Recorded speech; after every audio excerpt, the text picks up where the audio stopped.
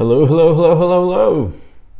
Give me a shout out if you can hear my screen and see my my voice. We're gonna switch it up today. So hope everyone is doing well, and welcome back to another ZClassroom Live here.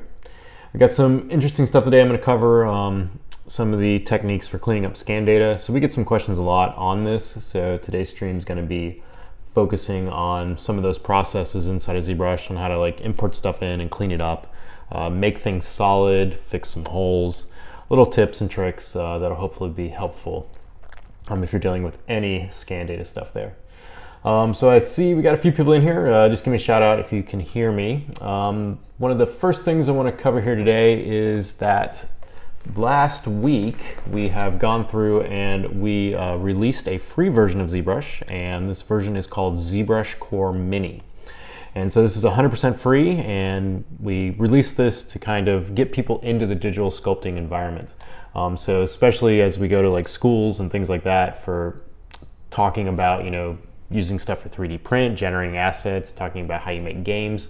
Oftentimes students in that kind of age group will want to experience it. Like, well, how can I get into this?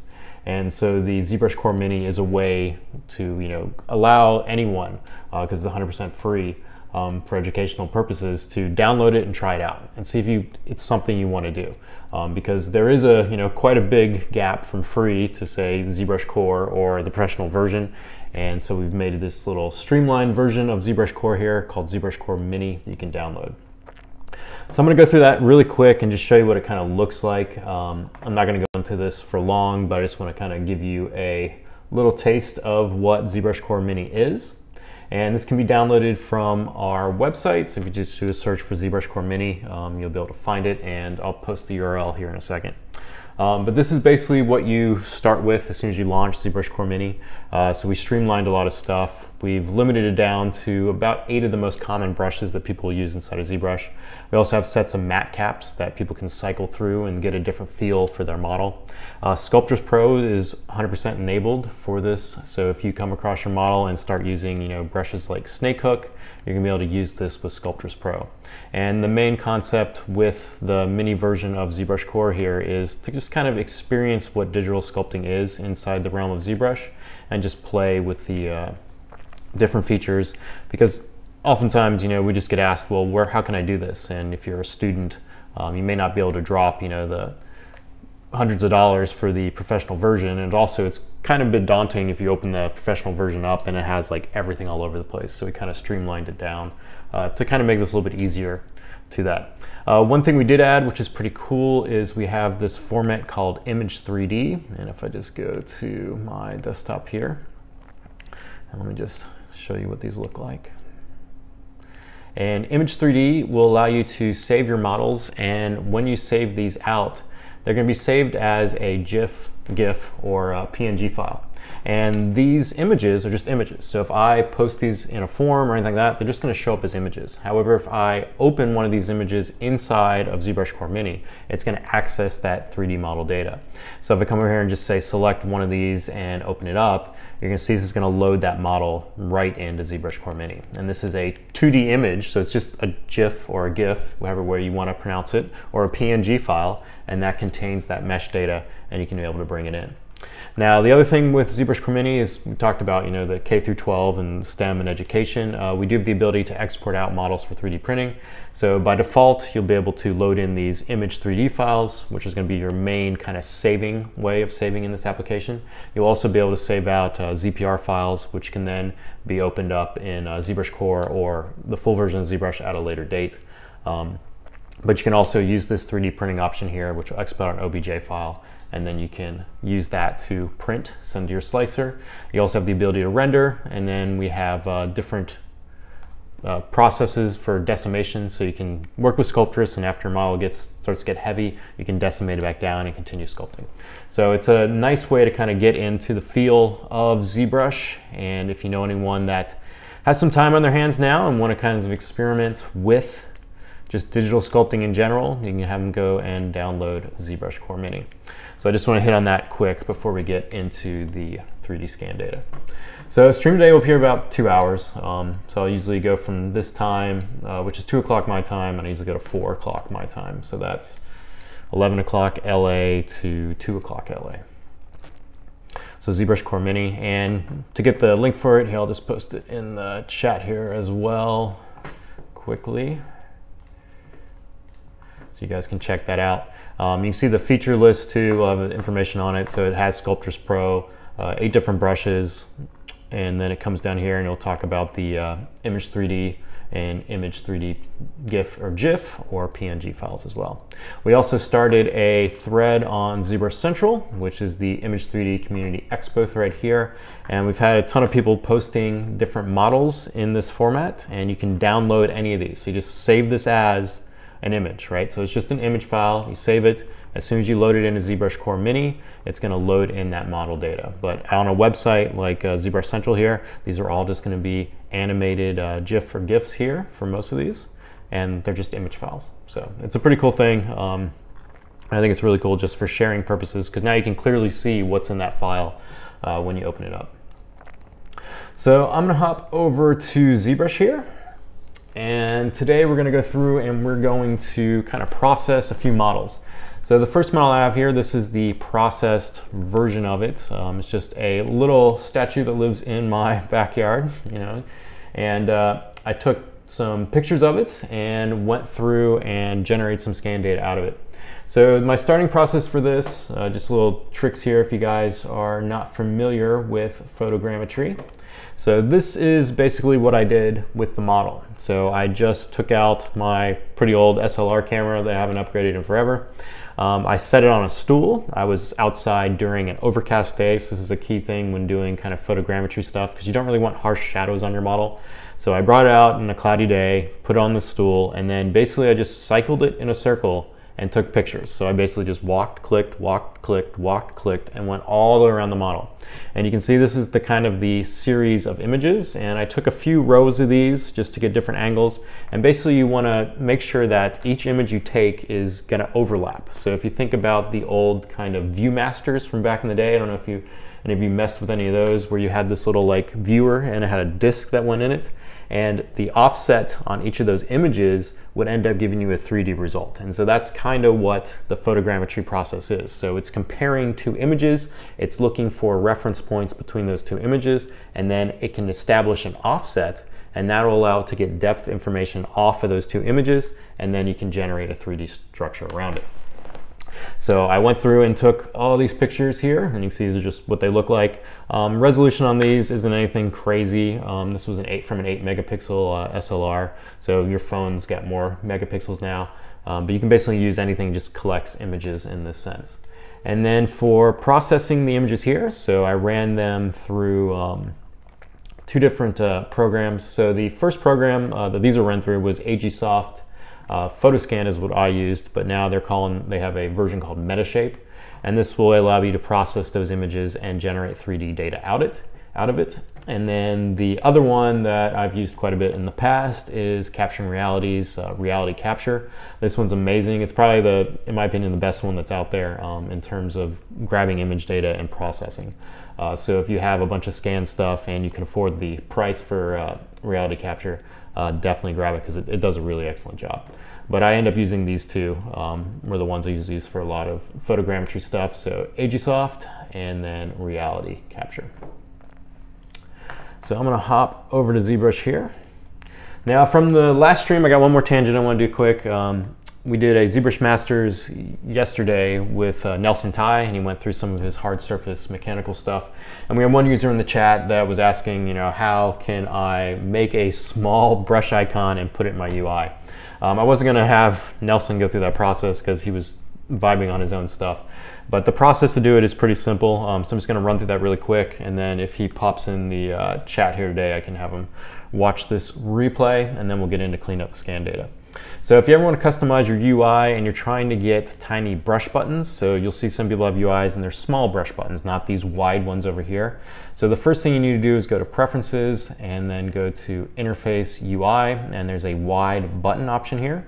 And if you toggle this off, it's going to take all those wide buttons, you'll see them over here, change as well, and it's going to make them small. So it's going to basically turn them into a square format. So if I come over here to the brush palette, you'll see now they're nice and small. And then now if I want to add these brushes to my UI, I just going to come to the preferences here. I'm going to go to the config option, do enable customize. And then I'm just going to cover here to one of those brushes. I'm going to hold down Control and Alt and drag. And this is going to allow me to place it in the UI. So now I just have that brush over there. Now if I want to add another one of these, I just do the same thing, go to that brush palette, Control and Alt and drag. I can add another one over here. Now you'll see also as you move this around, it's going to perform this snapping type functionality, and when it performs a snap, it's going to expand the tray. So if you want to stack them on top of each other, you just kind of need to just position them. You'll feel that kind of snap kick in, and then after that snap kicks in, it'll expand that tray down, and so now I have 2 rows of those, and I could come through and keep adding these on my little list here. So I could go through and just keep adding little brushes like this, and then after you have your brushes to your liking in your UI, you go to Preferences again, turn off Enable Customize, and then you can save your UI out here. And then you also want to store your config because that's going to have that wide button value there. So we had a question in Nelson's stream about that, on how to get these to kind of double stack like this. So you just need to hold Control and Alt when you're in the Preferences Enable Custom UI. And as you're doing that, if it goes near the bottom of it, you'll feel it kind of snap. And as soon as it snaps to larger than what it is, it's going to expand that tray out. And that'll allow you to get more brushes that are stacked on top of each other. So little thing there with that. So I'm going to restart ZBrush quick to clear that out, because I did not want to save that UI for this. And let's relaunch here. I got a voice of 1,000 thunders.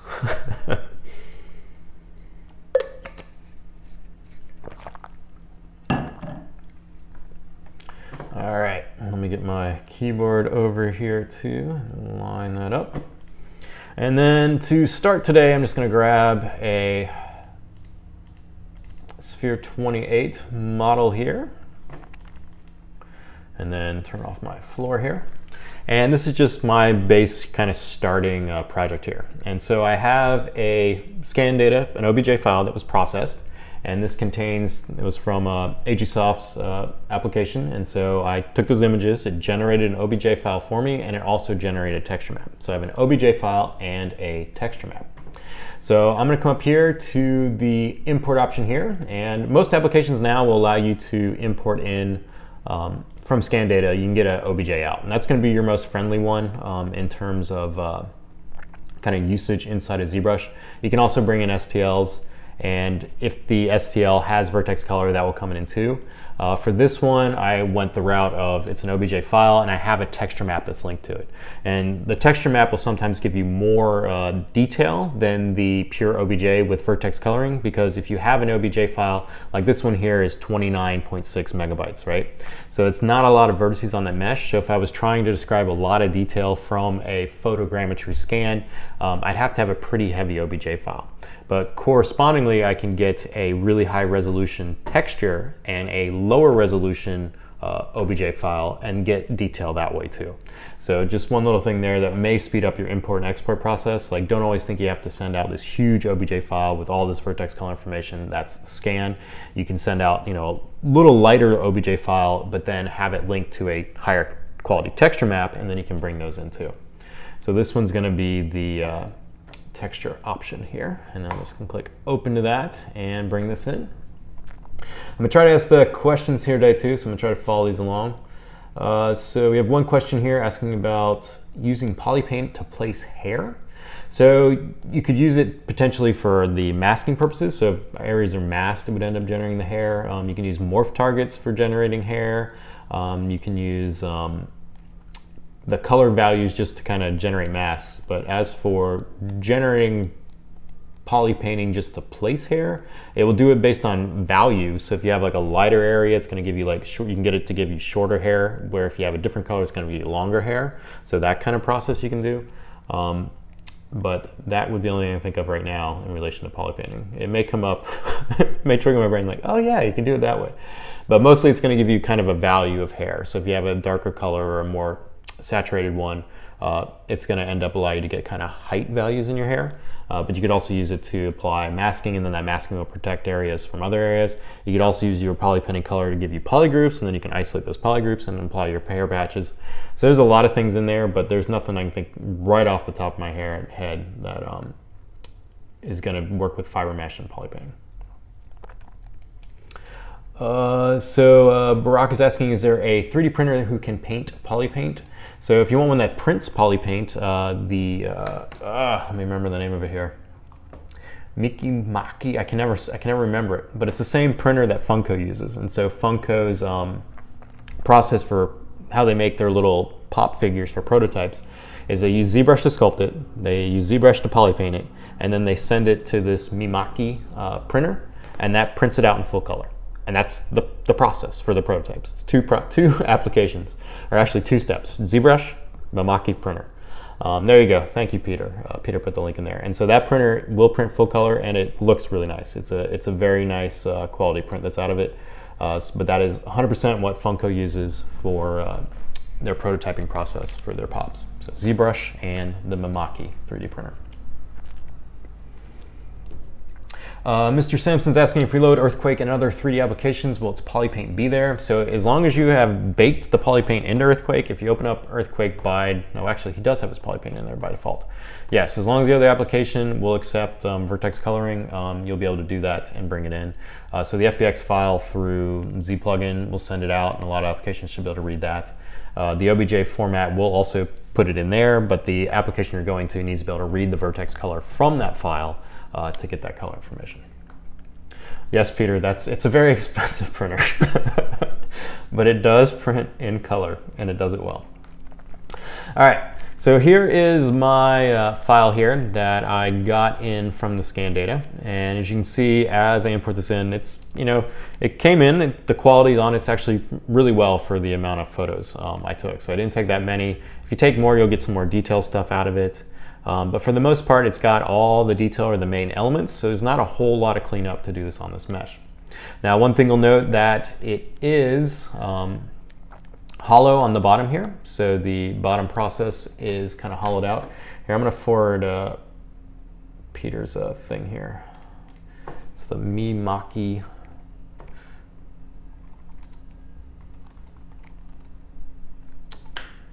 There you go. So this one, I can tell you how many photos it was. I think this is my whole set here that I have. We have 38 images. So I took 38 images for this model. And I usually do like a few sets, so I'll do one set and then I'll go around again because I'm already out there in the in the overcast day and I have my camera. So I'll do a few sets and I usually process 2 or 3 and then pick the best one that got out of it. So for this model here, I processed 2 sets. So I did about 40 images for both, and then processed both of them and then chose whichever 3D asset looked the better at the end. And this was the one I ended up going with.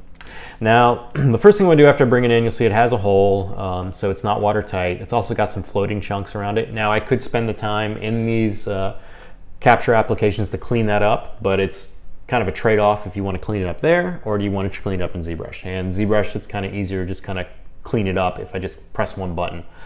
So the trade-off is just, which way is faster for you. So I like just cleaning it up in here. So I'll leave these little floaty bits kind of in there as they import them in. They're not really hurting anything at this stage, and I can remove them really quick.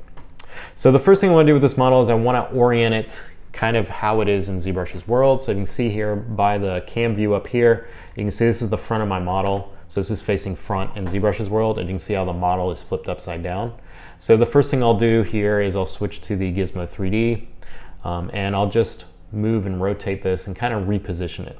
Now, if you're doing this, want to make sure you probably turn off symmetry too, especially if you're doing some moving processes, because it will end up kicking in that symmetry and you could get a distorted mesh. So if you have ever used the Gizmo 3D and your mesh starts going like weird like this, just make sure symmetry's off, and then you'll be able to use that Gizmo 3D and just move it like normal. Now for this process, I'm just clicking the kind of screen space rotation and just moving it so it kind of matches the cam view head up here. So just positioning it like this. You can also, one trick that I do as well, like if you're looking for things to kind of be flat, like I want the base to be pretty flat, is you can use these kind of bars at the top of ZBrush to kind of visualize how that's going to be. You can also use your floor grid. So if I turn on the floor grid here, you'll see by default, when you bring something in and turn on the floor grid's always going to sit below the model. So wherever you move this model in space, this floor grid is going to go. So as an example, if I take the head here and I just reposition it up and then click on the canvas there, you can see that floor grid is going to snap to the bottom. If you don't want that snapping to happen, what you can do is you can come over here to the document or the draw area, and in here there is an elevation slider. And when it's set to -1, it's always going to snap to the lowest subtool in your scene. So if you have a bunch of subtools and you have like the boots that are all the way down the bottom, that floor grid is always going to snap to the boots. And this is just one of the things that's inside of ZBrush. So you always get a floor grid where you want it on your character. You don't have to like fiddle with it. So by default, this is going to be set to -1. Now if I change this to 0, this is now going to position that floor grid in the center of the world. So this is going to be at the true 0, 0, 0 axis point in the world. So as you can see, as I did this, my head is sitting, in the middle of the floor here. Now after I can reposition this now and kind of get it so it's like this, and at this stage I'm looking for a straight line or where I'm going to cut this model to kind of break off the neck here, and I want to remove this floor portion. So you can see I'm kind of using this as a guide so that I can rotate the model and kind of see how that's looking in relation to a straight area on the model. And so you can use the floor grid, or you can use one of these top bars. Like I'll sometimes move the models up here. The bottom one is the one I usually use, but it's kind of blocked by my title bar here, so you guys can't really see it.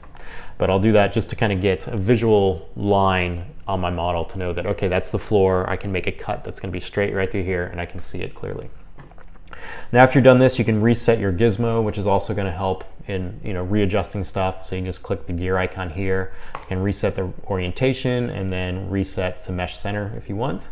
And then I can lock it back, and so now my gizmo is kind of reoriented, and I can just continue to kind of modify this here. So maybe I want the chin to be a little bit flatter, so I can now come through and adjust that. Also, the top view is one I'll look at often for recentering things, just for this bridge, the bridge of the forehead, because that's often a good thing, especially if you're doing like scans of faces, to kind of get that to be like in a flat position. You can also kind of see the nose a little bit better at this angle. So if your model's like this, you're gonna be able to see it, that it's lined up correctly. Now this process too for the realignment here is I'm completely done with the photogrammetry software. You can also have the ability to use ZBrush to manipulate a model, generate a base mesh, and then send it back to the photogrammetry software, and then it will do a recalculation process. But if you end up doing any kind of changes in here, you're going to throw off that orientation. So at this stage here in this process I'm doing today, I'm not planning to ever go back to the 3D capture software. So everything that I've gotten out of that software is done, and now I'm strictly just in ZBrush. Yeah, so this was a question what program this was. I used Agisoft Metashape, and the other one that I recommend is Reality Capture from Capturing Reality. So those two are my go-tos for the photogrammetry. All right, so now that I have this kind of positioned, I now want to start cleaning this up. So this is the first stage of cleanup here. Right now this model has a set of UV coordinates that are going with it, so I don't really want to do any remeshing at this stage. I just want to do slicing. I want to delete stuff, and that's it, because I don't want to destroy the UVs, because those UVs are linked to that texture that I generated from the photogrammetry software, and that's going to contain these details that I can then use later and apply back to the mesh. So the first things I want to go through is I want to remove these floaty bits. So I can go to the polygroups area over here in the tool palette. I can do an auto groups, and this is going to look at all the geometry islands. So it's going to look at any areas of geometry that are connected, and as long as they're not you know, if they're off in their own little parts, I'm going to get a different poly group. And this is going to allow me to isolate those parts out from the main part of the model. So if I turn on my poly frames here and turn off line, you can see that everything has one poly group right now. And if I come over here and run auto groups, you're going to see that all these little floating parts are now getting this different poly group. And polygroups inside of ZBrush are kind of like selection sets, so this allows you to come through and select parts of your model pretty quickly, or isolate parts as you're working. So now that I've gone through and established all these little parts as islands, if I just hold down Control and Shift and click on the main part of the mesh here, you'll see all those little floaty parts just vanish, right? So it just hid everything except for that polygroup I selected, and the one I clicked on was the head here, and so all those other parts vanished. So that process again, I'm just going to do this one more time. As I imported the model, I went over here and clicked Auto Groups, which is going to give me a new poly group for every single island. After I have that done, I'm going to hold down Control and Shift, which is going to give me the Select Rectangle brush. And then if I click on the main part of my scan here, you can see all those little parts vanish. And now with those gone, I can go back to the tool palette over here and go to Geometry, go to Modify Topology, and now do Delete Hidden. And that's now going to remove them from my mesh. So now I only am left with this one single part. So all those little floaty pieces that I had on the original scan there have now vanished, and we're good to go at that point. Now the next thing I want to do is I want to trim off this neck here, and I want to trim it across. And there's a few ways to do this. The way I want to do it for this model here is I want to use the slice brush. I don't want to use a trim brush, okay? So I'm going to come over here and hold down Control and Shift, and this is going to give me the Select Rectangle. If I click on that, in here I have different options I can choose for different curve brushes, and the one I want is Slice Curve.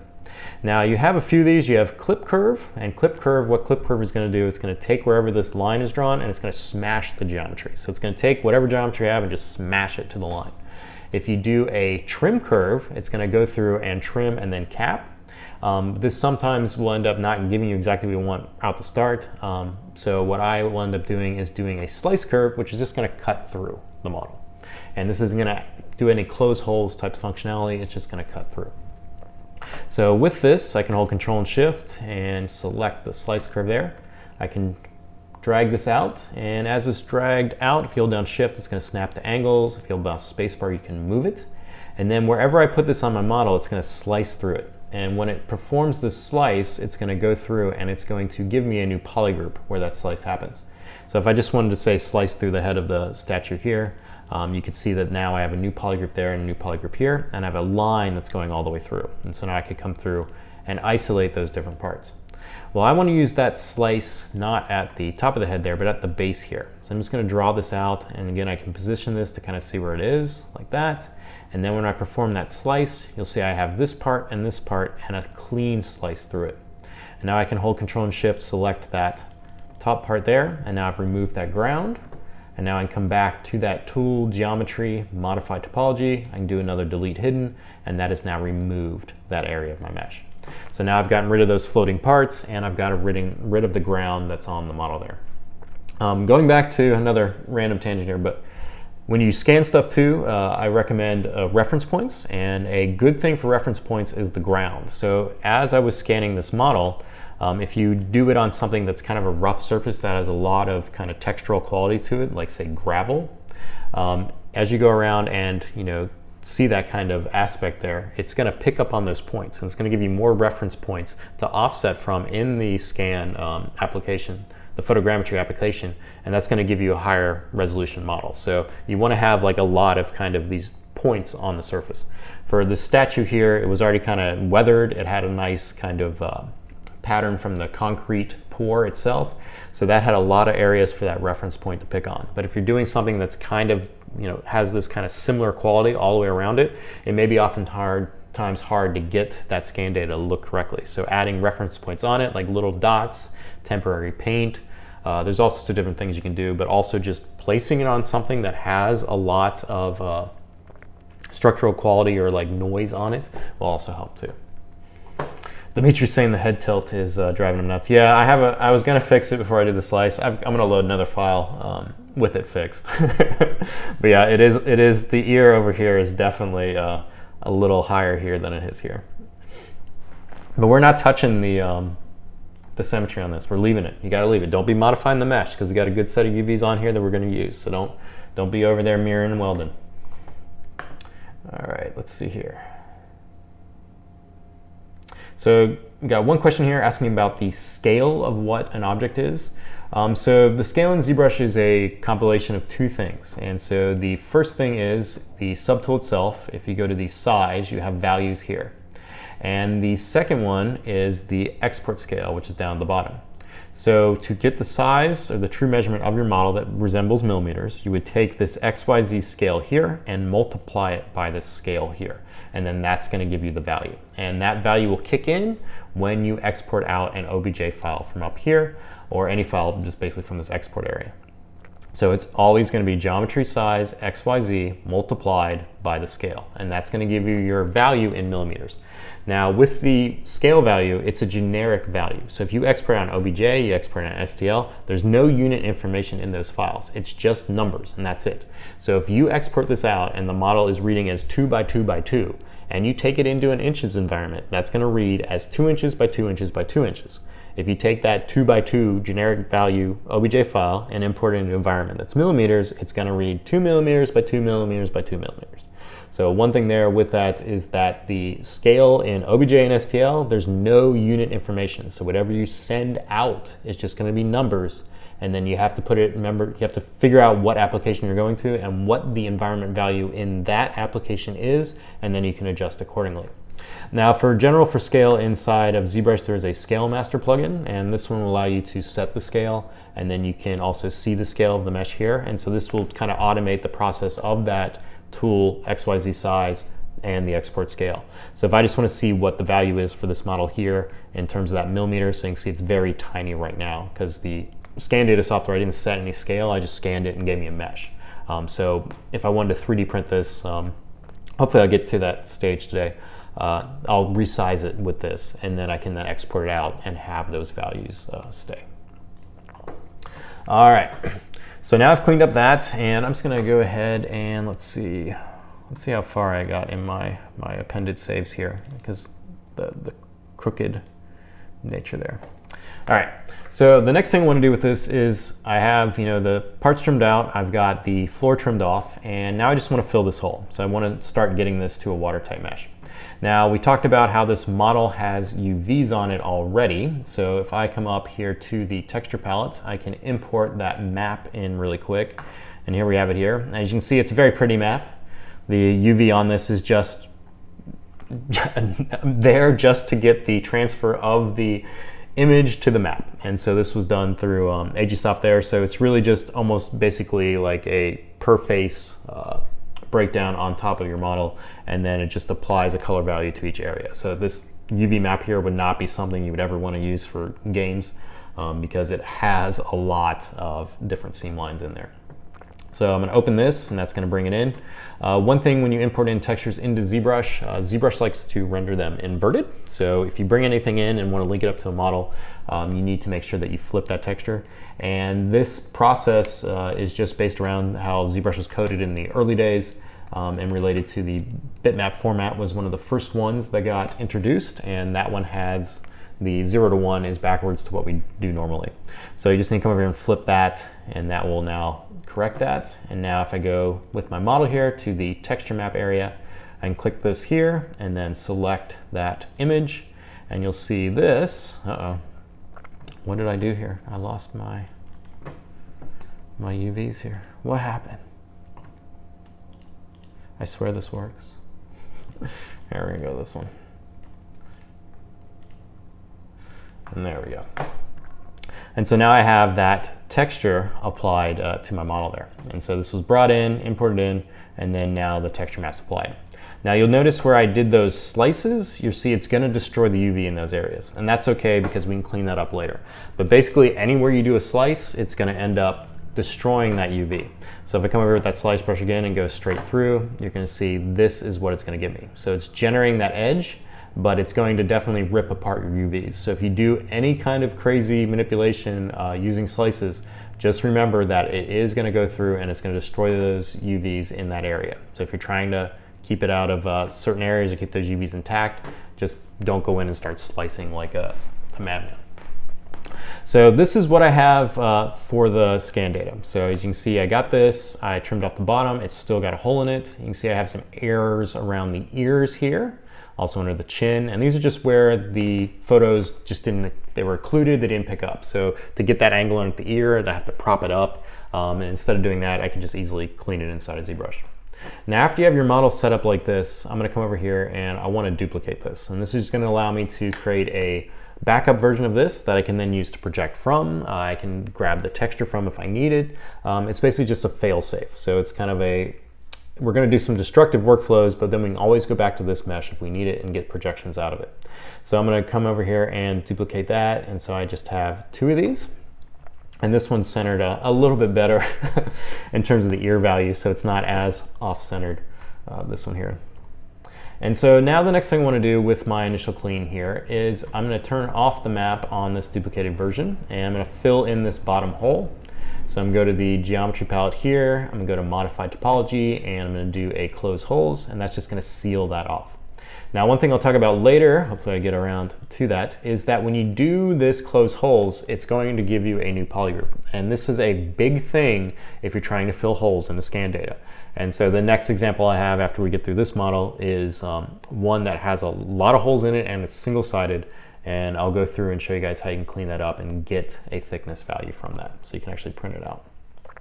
But close holes will always give you a polygroup, so just remember that. Now with the mesh here, you can see even after I performed that close holes, that area, it didn't destroy the entire UVs for the mesh. So the area where that close holes happens doesn't have any coordinates really, so you can see it's just giving me this flat color. But the rest of the model is good to go still. So you can still do that close holes function and it's not gonna rip out your UVs, it just won't have any UVs where that part of the mesh is. And so for this kind of model here, this area on the bottom would be sitting on the table, so it's not really a big concern of the those UVs not being there because I didn't capture them. So I'm gonna turn my texture off here and I'm gonna switch my material to something that's not as bright, so something like the matte cap gray here. And then at this stage, I wanna go through and I wanna clean up this model. Now, I'm not worried about keeping this topology. I just wanna kind of generate a mesh out of it. I can then generate a base mesh out of it, and then I can project those details from that other mesh onto this one. And so at this stage here, I'd come through and I just would start cleaning some of this stuff up. So I'd use the smooth brush to kind of get rid of these lumpy areas through here, especially around the ears. And this is just your standard just sculpting stuff. Now there's some tricks you can do with morph targets and other things to kind of, you know, bring back details if you lose them. So let's say as I'm working on the scan here, I can store a morph target. And then now if I come through and decide, hey, I clear out this neck here, but then I accidentally hit this part, right? So now I can get that back easily by just going back to the morph brush. And then I come across the parts that I messed up. Well, I should have stored the morph target. I have a morph target. Hold on. But you can use it to kind of fix areas where you've broken stuff up. So let's see what I did here. Let's see what I did here. Okay, we got our morph. I undid was the process there. And I go my morph and see now I can morph this back. Maybe I have. Huh, my morph target is acting funny. 1 second, 1 second. Technical difficulties. We're gonna restart ZBrush. But anyway, storing a morph target will allow you to get back to where you were. So if you have one stored and you mess something up, you can always bring it back. You can also use the new projection history brush as well. So you can store projection history on an undo that's older on your mesh, and then you can project back to that too. So there's a few ways to kind of use that when cleaning up your processes as well. And let's go back to my desktop here. And where did I put you?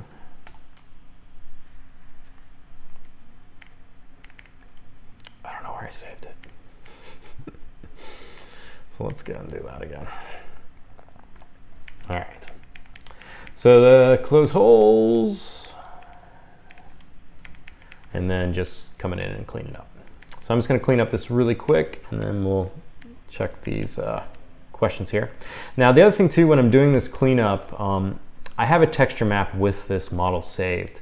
And the texture map is going to allow me to bring some of these details back. So especially some of these noise areas and stuff through here, I'm not really concerned about keeping those because I can bring it back later if needed. And so oftentimes at this stage, I'm just trying to get rid of those weird kind of anomalies or lumps. And it's just a fast cleanup. You can definitely spend a lot of time, you know, resculpting the mouth, resculpting those areas in there. But the main things I'm looking at fixing here are these anomalies, the things that the scan of the photogrammetry just kind of didn't get. And I'll switch a lot between clay buildup and standard as I'm doing this, and just smoothing those areas out, trying to get those things nice and clean, and just take some of those areas away. So things like this where you have a little dot that's going crazy there, you know, the top of the part here, this area through here. You know, I mean, you may want to leave this kind of stuff because it does have some of the texture quality of some of the dirt and stuff that was on the statue. And you can spend, you know, as much time as you want doing this kind of cleanup process. So I think this scan was actually pretty decent for the limited number of pictures I took of it. So there's not really too much cleanup here.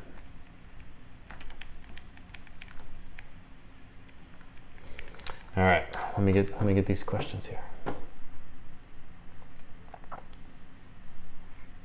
So we got one question here. When I import a model into ZBrush from Maya, sometimes it changes its scale. So the main thing with that is that if you have a model that's in Maya, take that model and then send it to ZBrush. And then when it goes into ZBrush, it's going to transfer the scale that Maya had, and then it's going to make it work inside of ZBrush. Then you should be able to do whatever changes you want in ZBrush, and when you send it back, it should line up. So the main thing here to remember is that if you import something in, ZBrush is going to take that value and it's going to split it between that geometry size and export scale, and it's going to hold it.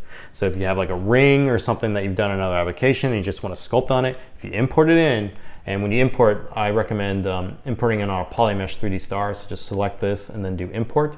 It's going to capture that scale. And then you should be able to do what you want on your model, and when you export that back out, it's going to go back to that same scale. Now, if you start from ZBrush and import it into, say, Maya, then you're going to have, potentially you're going to have it small inside of ZBrush or inside of Maya, because Maya is going to be bringing it in. Like this model here was XYZ size of basically 2.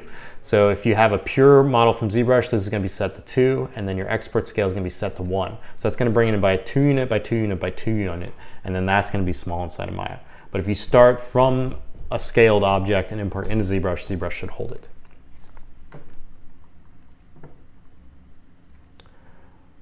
Said, yeah, you can ask something about textures. I don't know if I have an answer for you, but you can ask it. Yes, Comics Legends bringing up the history recall brush. That's another way. Instead of using the morph target, you can definitely use history recall to fix different things there. Oh, I do have Sculptris Pro enabled. Thank you. That's exactly what it was. Yeah, I have it on. I have a script when this my streaming version launches that automatically turns on Sculptris, and that is 100% the reasoning there. And that would actually end up going through and destroying my UVs potentially too. So let me double check those, because that's exactly what the issue was. So thank you for pointing that out. If I would have read the chat earlier, I wouldn't have had to restart ZBrush. It's always the fun stuff. I'm gonna blame it on just demoing. I would never have missed that if I wasn't demoing. And here's another example of the flipping texture. So if you don't flip it, this is what you're gonna get. So make sure you flip it, and then now you'll be back to there. There we go there, and you guys are getting the speed version of it. So this process is actually pretty fast if you're not doing it while streaming and talking through it. It doesn't really take that long, but the talking aspect of it adds quite a bit of time to it. Now that I've got Sculptris off, let's go in, and you guys get a double pass of me cleaning this up really quick. And we'll use the morph target this time too, so you guys can kind of see this. Just rewind a little bit, pretend like none of the other stuff ever happened. So if I store a morph target here, and then say I mess up this part, I can switch back to that morph brush, and then I can morph it back out, and get to where I was. So it's a handy little thing there. Sculptris Pro is also handy, but for different reasons. It's not gonna allow you to use the Morph Target, but it will allow you to clean up stuff a little bit easier, but it will also change the geometry of your model. And if you have UVs, you wanna hold those. So if you're working with scan data that has any UVs on them, you're not gonna wanna have Sculptris Pro enabled. So that is what was happening earlier with my Morph Target. So I'm gonna do this quickly here. Just clean up these little parts here, smooth some of this out. And the smooth brush is going to be your friend for a lot of this. If your model is really dense, you can also activate a stronger smooth. So if you go to the brush palette over here and smooth brush modifiers, there's a weighted smooth mode slider here. And if you hover over this, you have a bunch of different ways you can smooth your object. So it'll change your smoothing brush into different smoothing brushes. So if you set it to 1, this is going to be a smooth stronger, which will get you that kind of smoothing process faster. The other ones that are really good in here is 4. If you set this to 4, it's going to be a stroke direction. And so this is really good for wrinkles. If you have wrinkles on something and you want to smooth those out, if you have it set to stroke direction, it's not going to collapse it as much if you just have a normal smooth. And it's going to actually allow you to follow that stroke for that wrinkle and give it nice and smooth effect without that kind of pinch or collapsing process. You also can do it by edges, intersections. So using this little option here to change your smooth brush is a big thing. And then also these brushes, there's different ones that live in Lightbox too. So if you open up Lightbox by pressing comma, you can go to the smooth area over here, and in here you have a bunch of smooth brushes that already have those values set. So you can see you have the smooth directional, which is the one that's really good for the cloth stuff. Smooth peaks and smooth valleys is great for creatures and different things like that. These are also kind of handy for cleaning up scan data too, because you can have it where it'll smooth out parts of the noise on your mesh, but then not destroy the underlying stuff. So these are sometimes handy to use too for cleaning up scan data. Let's see what I got questions wise. Saeed's asking, is there a way to make a tree leaf with 2 different faces, front and back? You can use the bridge if it's 2 different pieces of geometry, and there's a curved bridge brush, so you can merge those together and then use that, and that'll put the faces in between them. Is that what you're kind of looking for? The software I used to create the scan data from was Agisoft PhotoScan, which is now Metashape, Agisoft Metashape. And then the other scan data photogrammetry software I use quite a bit is Reality Capture. So those are the 2 that I personally recommend. This is a statue that was in my backyard. So it was living out there. So it's just something quickly that I had that I could scan and then use to demo with. So a little demo garden statue here. So I'm gonna clean up just a little bit more of this. There we go. Once again, make sure I don't have Sculptris Pro on, turn on my texturing, so this is what I got. So we're good at that stage. Now, you can take this as far as you want, and basically the goal here is just to clean it up. So you can smooth out a lot of stuff on this. You can clean up the entire surface here so it has none of this kind of bumpy stuff. It just depends what you want to do with your model and how clean you want to get it. So for this, my goal is basically to scan this in, and then I want to do a render with it, and then also 3D print it. And with the 3D printing, I want it to kind of be a close copy to the original scan itself. So applying those different kind of, just cleaning it up enough so it's not getting those anomalies that the scan software gave me, and then just making it look, as much as possible to the true to life object. So now that I have this, I'm going to duplicate again, and I'll do this duplicated process, all through this here, and this just allows me to go back to these subtools if I ever need to change anything. So I'm going to duplicate that.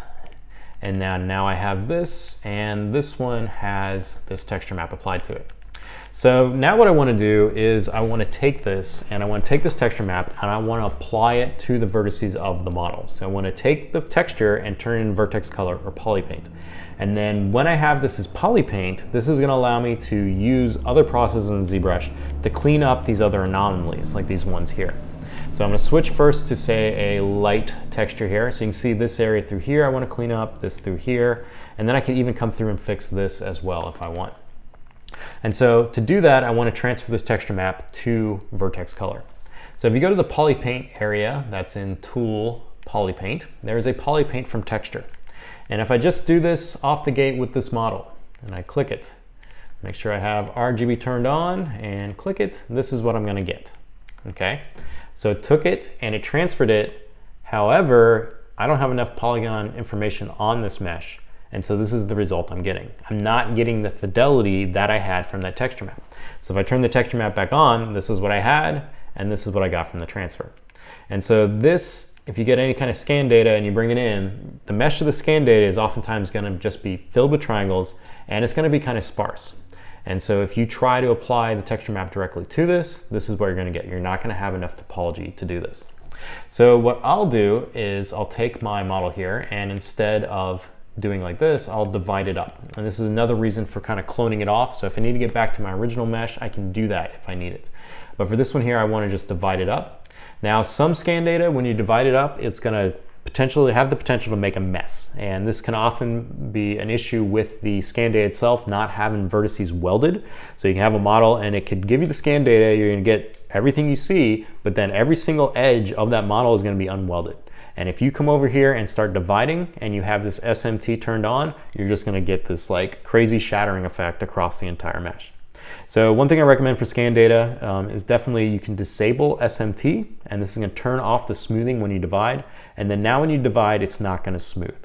And so this will allow you to just increase the topology count of the scan data, but it's not going to smooth it down. And if your model has any holes in it, it may end up making a mess. So if you notice your model going crazy, just turn SMT off and then divide. And that's just going to increase the topology. So I'm going to divide this up a few times, and general rule of thumb is I want it over 1,000,000 polygons. So whatever that divide takes you to, this one's going to take me to 2.7.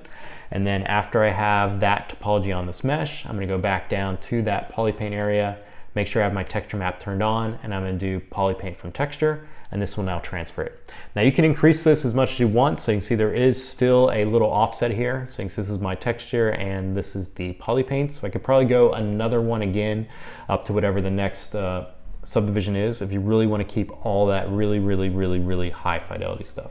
But for demo today, I'm just going to keep it at 2 million, and you can see this is texture on and texture off.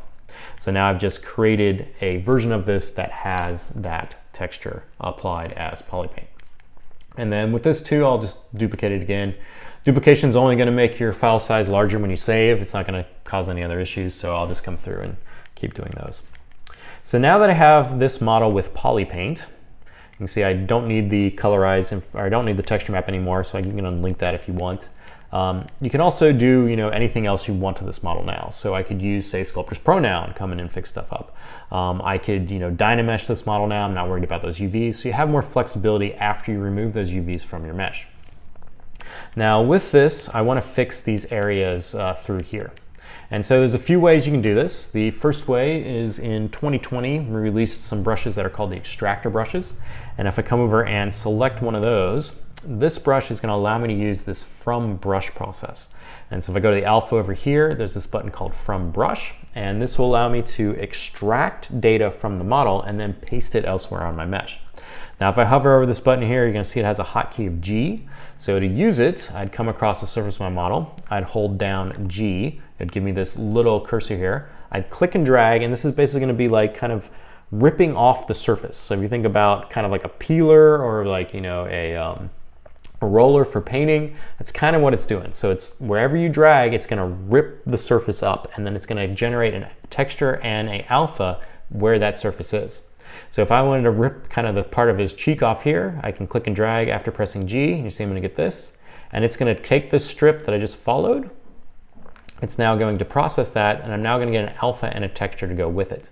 And now I can come across another area in my model, and if I click and drag, it's going to apply what I picked up. So you can see now I'm applying that area that I ripped off to the surface of the mesh. Now this is oftentimes exactly what you need for this kind of process, because you can just rip areas off and then apply it. You can see with this, I ripped off texture detail and also sculptural detail. And so you may not want to have the sculptural detail go with it. For this model here, I don't really want the sculptural detail. I just want the texture. And so I can undo that, and then now come up here and turn off the Z add option for the extractor brush. I'm just going to clear these really quick. And I'm going to press G again, which is going to activate that alpha from brush, and click and drag to capture that area there. And you'll see when this captures, it's only going to give me a texture. And now I can just apply that texture to the surface there. And this is going to be dependent on this brush, so it's going to follow. So you can see it's going to just take that and it's repeating this texture over and over and over again. Now the other way you can clean this up is that you can come through and you can use the projection master function, and this will allow you to basically take your model, flatten it to 2.5D, and then you can use a clone brush, kind of like you have in Photoshop, where you can pick a part and then clone it and fill it in, and then you can pick your model up and they'll project it back onto it. Now when you use this brush, or you use the projection master functionality, you need to make sure that you have a material that is not flat color. So if you try to do the process with flat color, you're not going to get the result you're looking for. It's not going to allow that pickup to happen. So you need to make sure you have a material, something like Skin Shade 4, applied before you do this projection process. Now, the Skin Shade 4, as you can see here, if I turn flat color and Skin Shade 4, you can see it is affecting my model some, so it's definitely rendering this material on top of the current RGB that's on the mesh. And so I can modify this material some if I come up here and go to the material palette and then go to modifiers. In here you can adjust the diffuse and the ambient here and just make it look a little closer to what that flat color is giving you. But you need to make sure that you have something like Skin Shade 4 to do this next process. So with this, I can now position my model to just kind of an area where I can kind of see a chunk. Like I kind of want to fix this, maybe fix that eyelid, fix this chin here. And after I have this, I'm going to go to Z plugin up here and go to Projection Master, and I'm going to click this.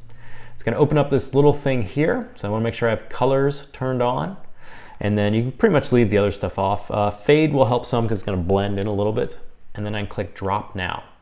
Now when you click Drop Now, you're going to see that you're going to be taken out of that edit mode that you were in, and your model's not going to be able to rotate. So you're now in 2.5D.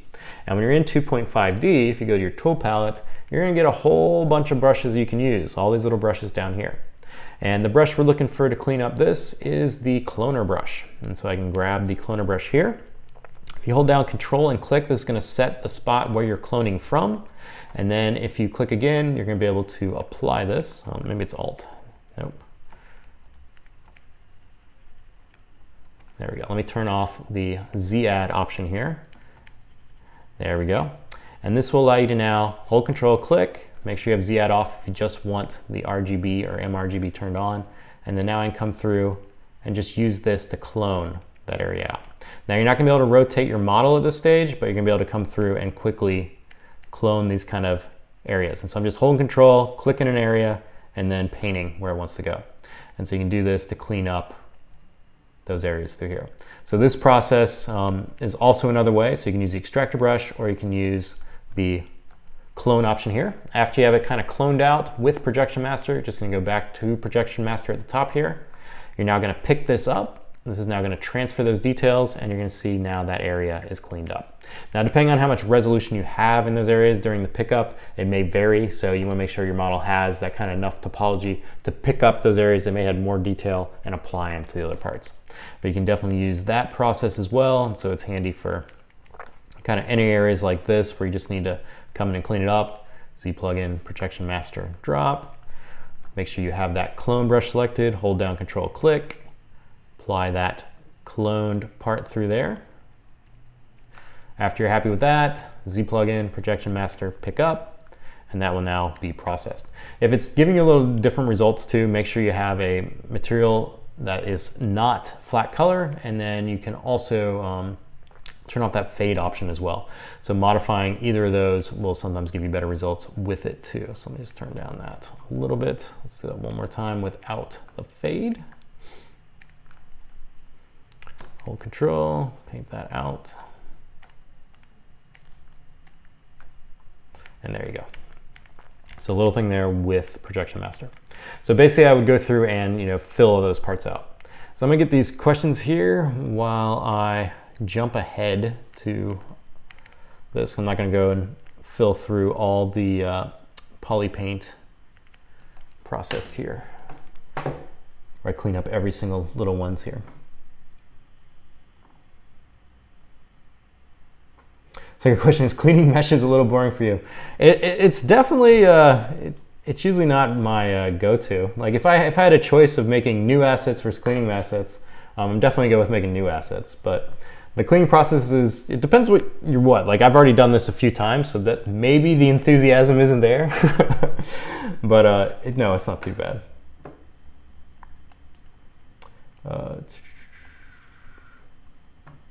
So Rodrigo is asking, sometimes I forget to turn off symmetry and I make progress on one side and the other side is a mess. Is a way with the new brushes to fix this? So yes, absolutely. So the projection history brushes here, which live, the history recall brush is what this is. To use this, basically you can select this and then you can go back in time on your undo history bar. And so if you have a part where you're like, okay, I missed it, but I can get back that, you can use that and then undo it back.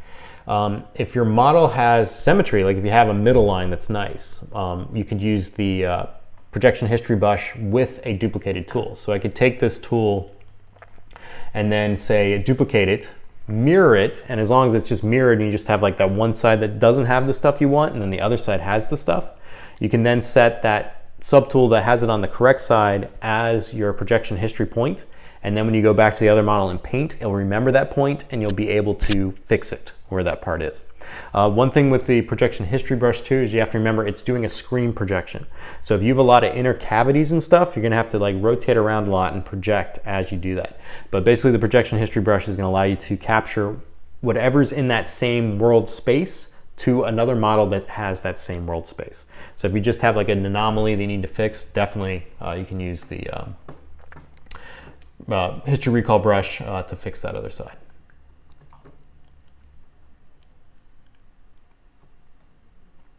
Let's see what, yeah, another thing you're mentioning the, oh, I guess I have a reply that the mirroring side, you can sometimes use mirroring to do that.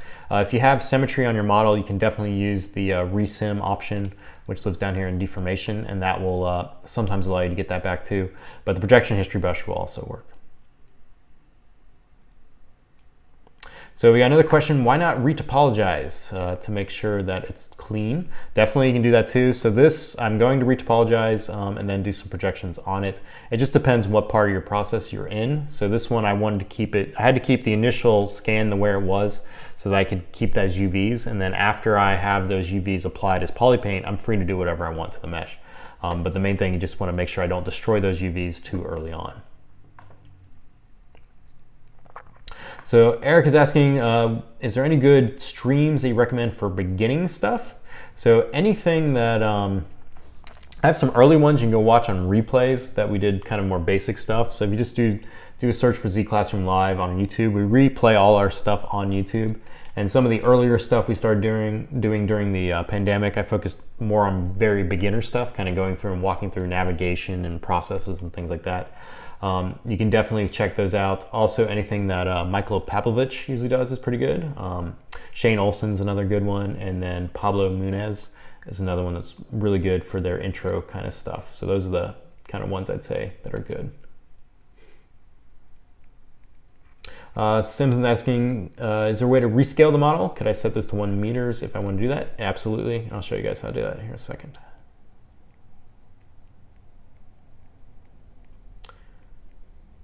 So Peter's asking any tips on pushing stone texture into the geo from micro detail displacement. So your best kind of things on that would be alphas, applying alphas on top of the stuff.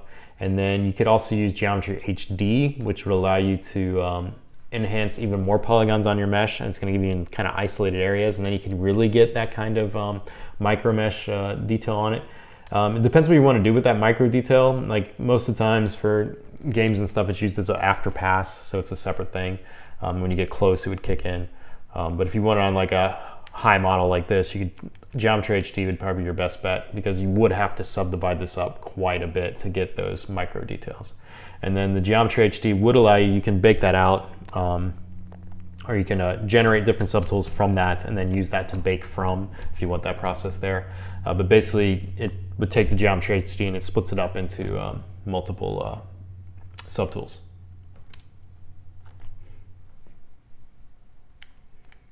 Yeah, if you do a search for Ask ZBrush Geometry HD, I have some that shows like how to extract that stuff, making a quick like 4-sided dice, 8-sided dice. You can kind of look at that and get some, hopefully some information on that. All right, so now I've got this. I've got, let's see what I got here in my file save. This should be the one that has the no texture map applied.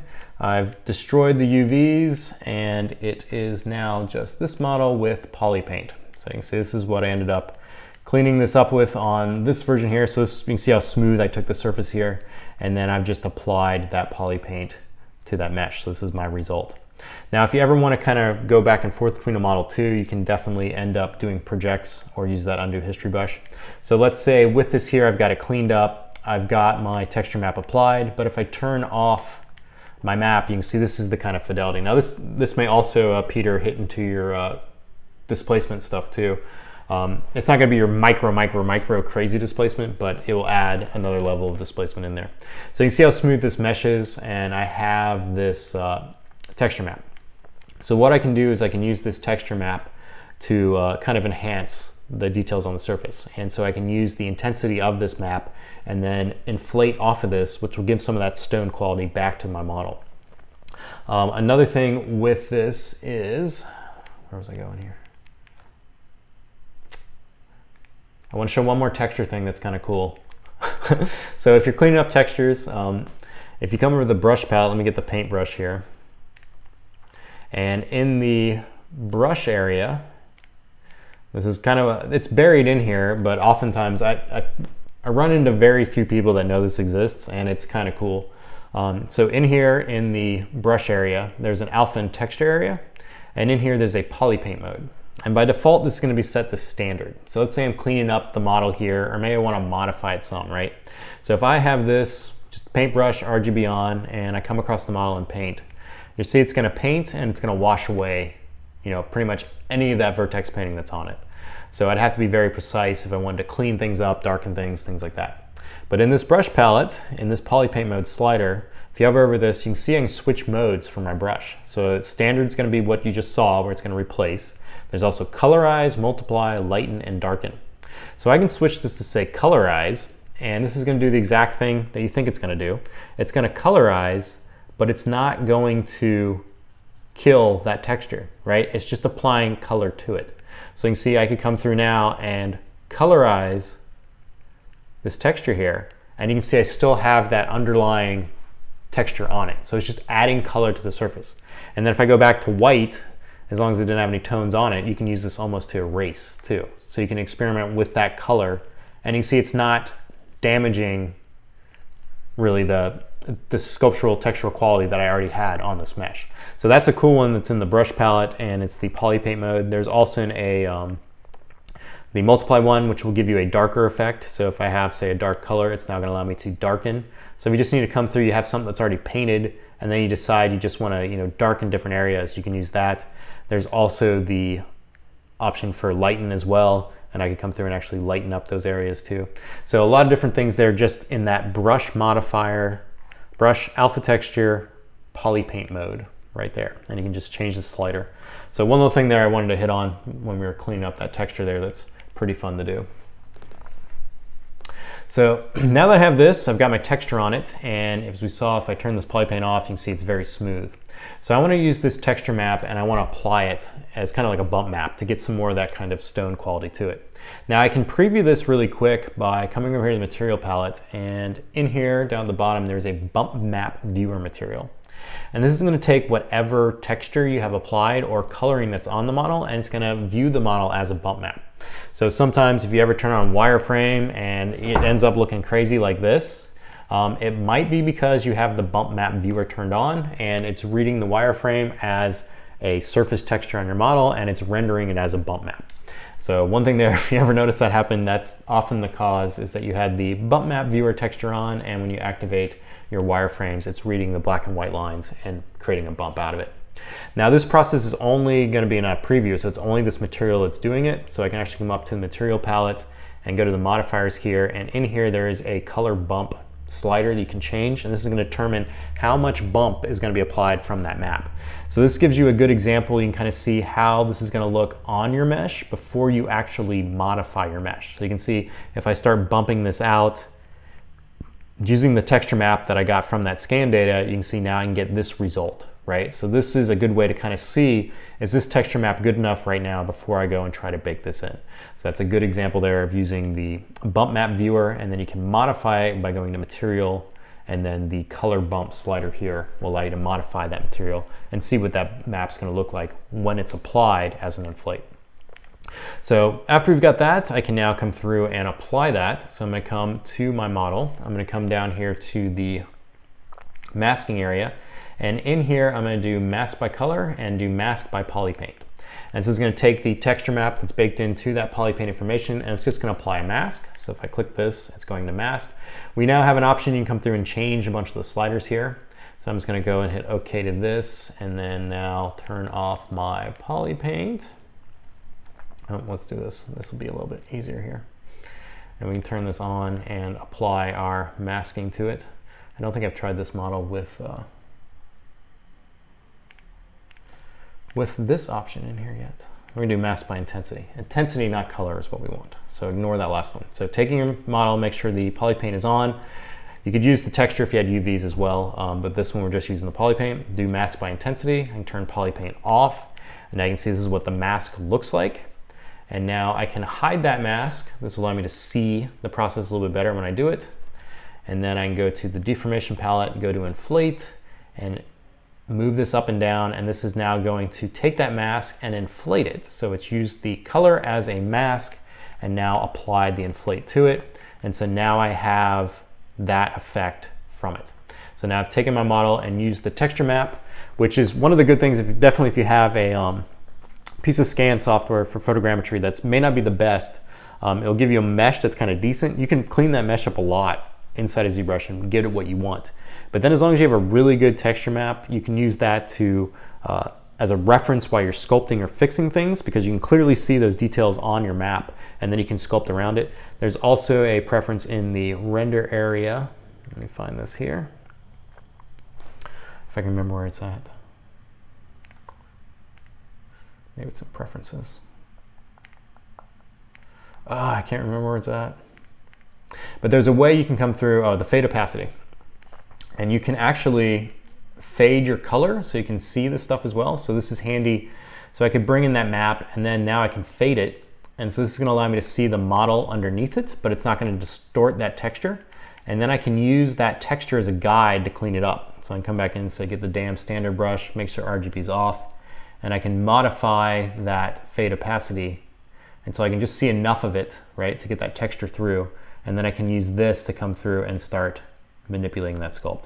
So that's another reason, if you have a really good image for your scan, but maybe a not so good 3D version, but you have a nice texture, you can use that texture to your advantage when cleaning up this stuff too. And so just using something like this will allow you to kind of use that as a reference as you sculpt or clean up your mesh too. All sorts of little tangents today. All right, let's see what we got here. Go to the questions.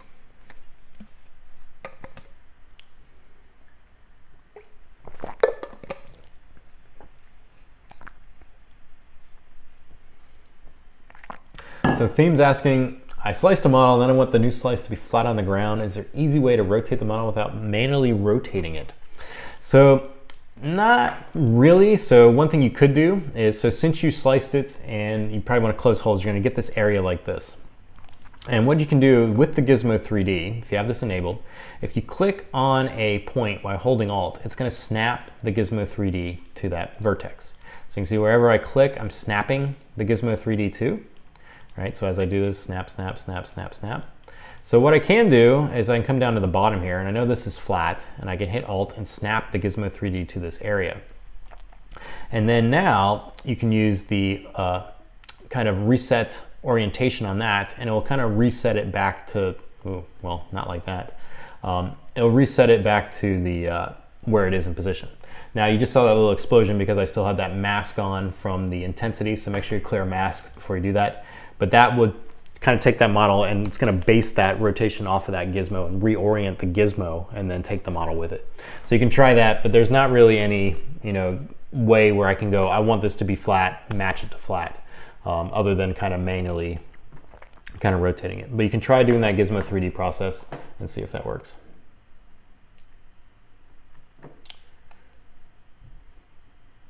Let's see what else we got here. So he's asking about merging two different UVs together. That's a whole different thing. There's a lot of tricks for that. So Randy's asking about how I applied that bump map from the texture. So what I did, we'll go back up here. Let me turn off my poly paint. Let's go back here in time. I did a little too many gizmoing. The gizmo will also be remembered your undo. Let's make sure I get back to the before I applied it. I did a lot of stuff since then. Okay, there we go. So here's the version of the model without any of that noise or the high fidelity details. So what I did was I first made sure I had that poly paint, the colorized information on here. You can also use a texture for this. I then went to the tool masking area, and then here there's a mask by intensity. This is going to look at whatever texture or poly paint you have on your model, and it's going to mask it by the intensity. So I masked it by the intensity. You'll see my model got a little darker there. I then turned off colorize. Now this process is optional, but this allows you to kind of see the process a little bit better. So turning off the colorized information, and then also turning off view mask. And then now I went to the deformation palette and I just applied an inflate. So I'm just inflating the model based on the mask that I created from the intensity of the RGB poly paint, if that makes sense. And then now as I inflate this, I'm able to now transfer that kind of detail to the model. Now, if you have a displacement map, you can definitely load that in, which is going to give you some different values on that. That white and black is going to be better than a color one, but for most parts, at least with scan data, things like this is just going to be enough. It's going to be able to find enough values in that texture that you have, and then you're going to be able to get some those details back out of it. So that's how I ended up with that.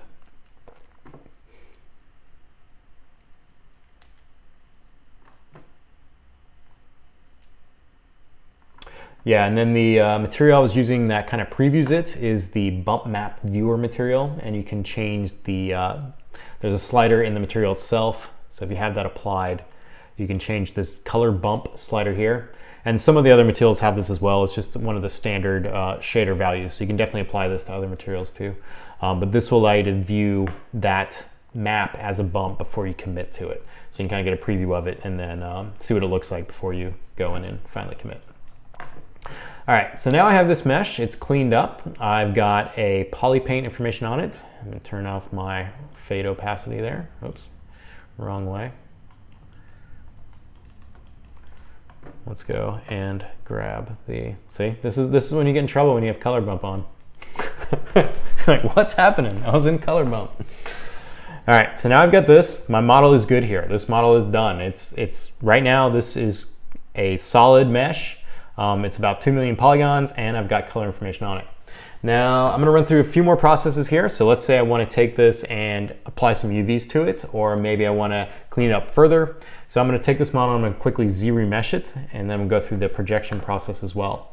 And then we'll mess with some of the resizing, and then we'll hop over to the other scan data that's way, way messier. So I'm gonna duplicate again, once again, just to make a backup of my original model here. This one I'm gonna use Z-remesher on, and we're just gonna see what it gives us here. This may be a little minute here, because about 2 million polygons. Make sure symmetry's off.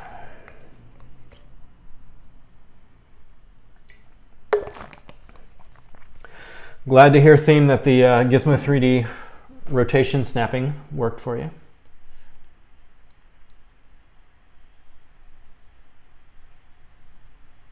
You could do it with the Gizmo 3D too, but it's a little bit, or the transpose line too, but it's a little bit easier with the Gizmo. And if you guys have a chance to check out Nelson Ty's ZBrush Masters from yesterday, he had this neat little IMM part that he embedded into his tools, and it basically had just like little areas on all the sides that he could snap the Gizmo to, and then he could reorient it based on that. So cool little technique that he was using. So here we have the Z-remeshed version of the model here. Now the reason I do something like this is if I want to apply some UVs to this and then transfer that map to a UV to say render out, right? So with this here, I'm going to just quickly generate some UVs here. And the first thing I want to do is I want to cut off this bottom and make sure it's its own island. So we have a plugin here inside of ZBrush that's called UV Master, and this will allow you to generate automatic UVs. One thing, notice this, the more that you give it to guide and how it unwraps stuff, the better results you're going to get. So you can use poly grouping to establish these guidelines. And so I'm just going to come across the bottom portion of the mesh here. And there's a few ways you can do this. Right now I have no UVs, so I can actually slice this, which is going to give me a clean cut. So I'm going to go back to that slice curve and just slice that bottom. And then now this is giving me a different poly group and then a slice edged around it. And then now I can quickly unwrap this. Now if you wanted to you know, get a little bit better unwrap than I'm probably going to get just automatically here, you can use this control painting, and I'd probably end up painting a seam on the back of the head here to attract a seam to, and then it would flatten it out a little bit better. But for this one, just for demoing here today, I'm just going to make sure this is its own poly group, so this gets its own UV island, and then I'll let ZRemesher do, or UV Master do whatever it wants for the rest. So I turn on poly groups. This model isn't symmetrical, so I can turn symmetry off if I want, and I'm just going to click unwrap. So I have the unwrap done there. I can now check this. So there's a few ways you can check this inside of ZBrush. So if you go to the Morph Target area, or not Morph Target, the UV map area, there's a Morph UV. And I just click this really quick and see this is the unwrap I'm getting on my model there. Now the Morph UV also has a bump option on it too, so you're kind of seeing the model as a bump. If you don't want that turned on, and just disable the slider and then Morph UV again. But these are the UVs I'm getting from that mesh. So you can see as I broke that group out to its own poly group, it's going to give that a new island, and then it actually did a really good job of splitting the model back behind the head. So I have this now as a nice clean UV. And so I'm going to go back to my mesh here. So now I have this model. So this is a duplicate. I've ZRemeshed it so it's lower and it's got UV coordinates on it. So now what I want to do is I want to divide this up, and I want to project the information that I had on this model onto the one that I just recreated. So I'm going to subdivide this model up, and basically I want to subdivide it to something close to the same poly count that my original mesh here had, the one that was cleaned up and had all that high detail on it. So I'm going to select this one. I'm now going to go to geometry, and in here I'm going to start dividing. I'm going to turn SMT on this time. I'm going to not turn it off, so it's going to smooth some of those areas out. I'm not dealing with the scan data anymore, so SMT is fine with this ZRemeshed model. I'm going to start dividing this up and get up to around that 2 million point. Now I'm going to come back to my subtool palette here. I'm going to make sure I have my eyeball icon on for my original model. I also want to turn on the poly paint option, or the paintbrush icon, on my ZRemeshed model. Then I'm going to go to the project area here. I usually change my distance to 0.1. Before I do this, you can also change your shell here, and you can grow this out to expand around it. And then I'm just going to quickly click project all, and this may take a minute here.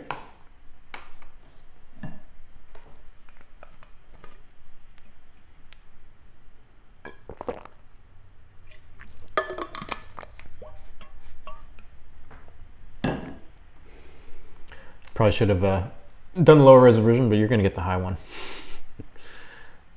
40 seconds isn't too bad. And for the process here, also, when I do these stream things, I tell ZBrush not to use as many cores as normal, so that it actually runs OBS and all the chat stuff and everything else. So if you're doing this at home, it's definitely going to be faster, because I have crippled my ZBrush slightly so that it gives processes to other things.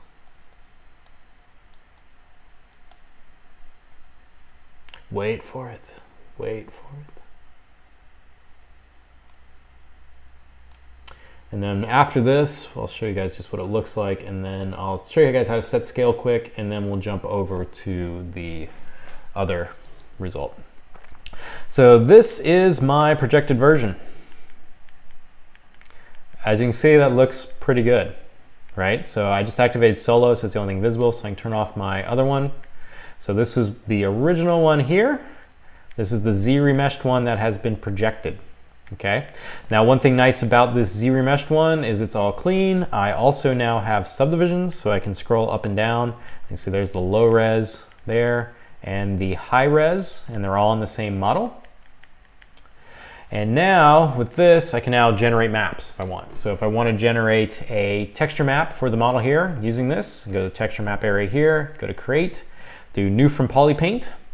And this is now going to transfer that poly painting to that map there. So there I have my map. If you want to change the size of the map that's generated, you're just going to go to the tool UV map area. In here you have a slider that controls that size. There's also some hotkeys here. So you can change this, and then when you do new from poly paint or create, say, a displacement map or a normal map, it's going to use this size to generate that map.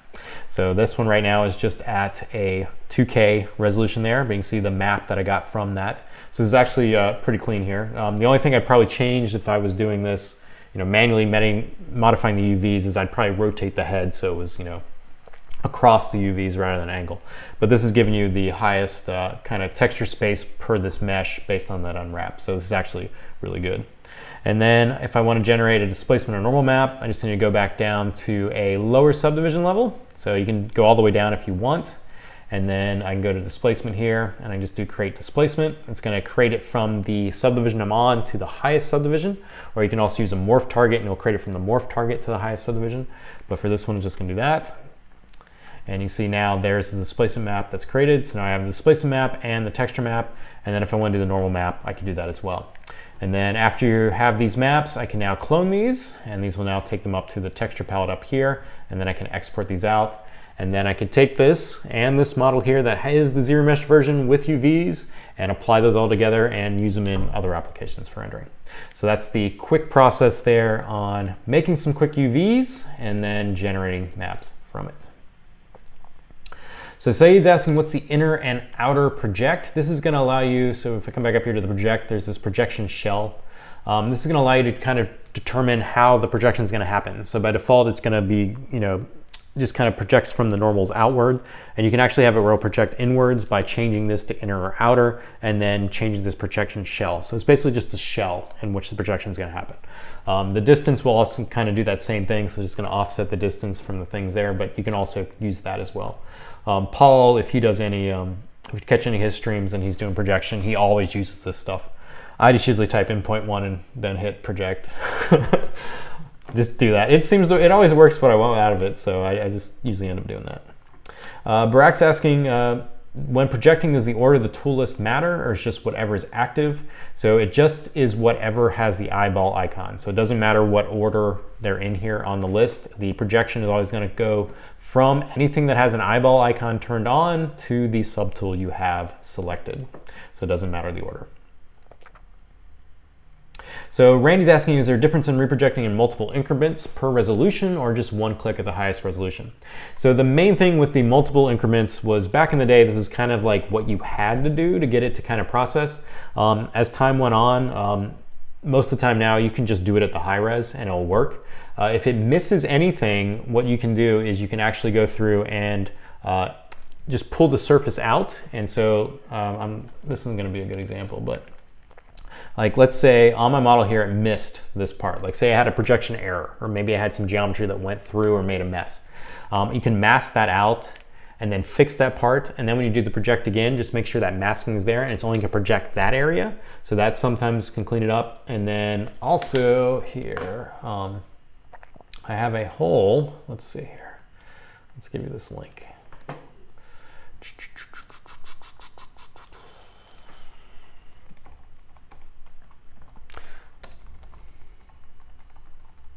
Let's see if I remember the hotkeys there. This one. Here we go. We're going to send you this in chat. This one I go through and cover a lot of the kind of projection process and how to fix those kind of artifacts if you ever get them. But for the most part, you can always project the high. I always project from the high. I don't ever do step projections anymore. Back in the day, always that's what you need to do. But now, just throw the geometry and project it. If there's errors, I'll clean it up and project again. And you can do a mass project, which will be faster. So it's just preference.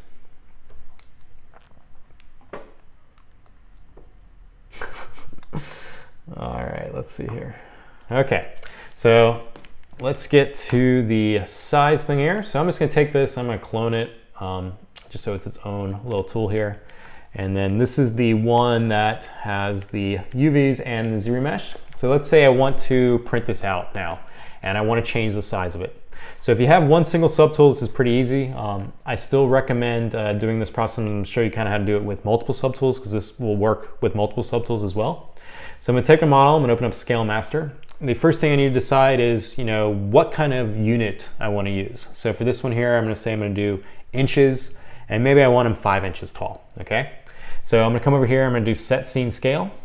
In here, I wanna select the closest unit of measurement for the subtool. So I know I want inches, so I can remove all these options from my list.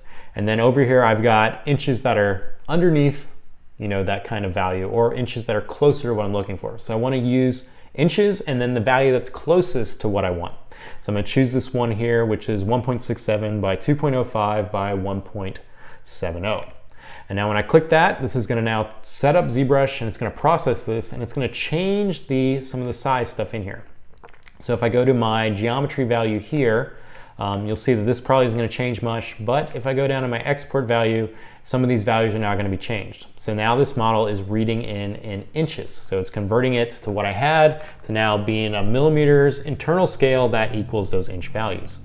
So now I can go back to the Z plugin tab here, and if I do sliders to subtool size, you can see this is what I'm getting now, so in inches. If I go to millimeters and click this, you can see this is the millimeters value. So I have resized the model based on that initial value I chose. Now, after this has been changed, what I can do now is I can resize it further. Now, if you have multiple subtools, I recommend clicking this new bounding box subtool. This is going to look at all your subtools, and it's going to generate a bounding box, and then you can resize that bounding box. Now, I could simply come up here and just resize the subtool because it's only the single one, but I'm going to go through the process of the bounding box method. So I'm going to first click this, and this is just going to add a bounding box around my sculpt here. And if I turn on my polyframes or transparent, you should see it kind of living in this box here. Now, if you notice it kind of like protruding out, make sure you're kind of not in perspective. So it should all be kind of engulfing that model there. And then I can now come through and do that sliders to subtool size, and you see it's going to be the same size as the original one. But if I had multiple subtools, the bounding box would be around everything. Okay, so just one little note with that. Now, next thing, I wanted this to be, say, 5 inches tall. So I'm going to come to the Y slider here. If you have this little R button on, it's going to lock the ratios. So if I come over here and type in 5 and hit enter, you'll see those other sliders are going to go. If I had the ratio slider turned off, it's going to allow me to scale those different axes individually. So I just typed in 5. If you use any sliders inside of ZBrush, make sure if you're typing in a value, you always press enter afterwards, because if you don't, that slider may not lock in, and then you're not going to get what you want. So just make sure if you type in a value, hit enter. And then after this is done, if you have all on, you have multiple subtools, it's going to scale everything. I can now just click resize subtool, and it's just going to resize it. You can see it do a little transformation thing here. And now that model has been resized. So now if I go back to my original mesh here, I go up to that subtool area and I do sliders to subtool size. You can see it's going to read 5 in that Y dimension. Now, if I want to export this out into inches, like I know if my environment is an inch environment, you can come down here and make sure inches is active and then do export to unit scale, and it's going to take it and export it out in those generic values that represent inches. If you export out through here, using this export option up here, it's going to export out in generic units that represent millimeters. So if you import that in and it says, hey, your model looks like it's in millimeters, you can then click that and it'll rescale it. So those are the kind of options there for that. But that's the whole process. So you come over here, you hit set scene scale, set your closest value that you want. After it's set, you can then generate a new bounding box if you have multiple subtools. Then select that one, set your sliders to what you want them to, resize subtool, and it'll resize everything, and you'll be good to go. So let's see what we got here for questions here. If that didn't make sense, let me know.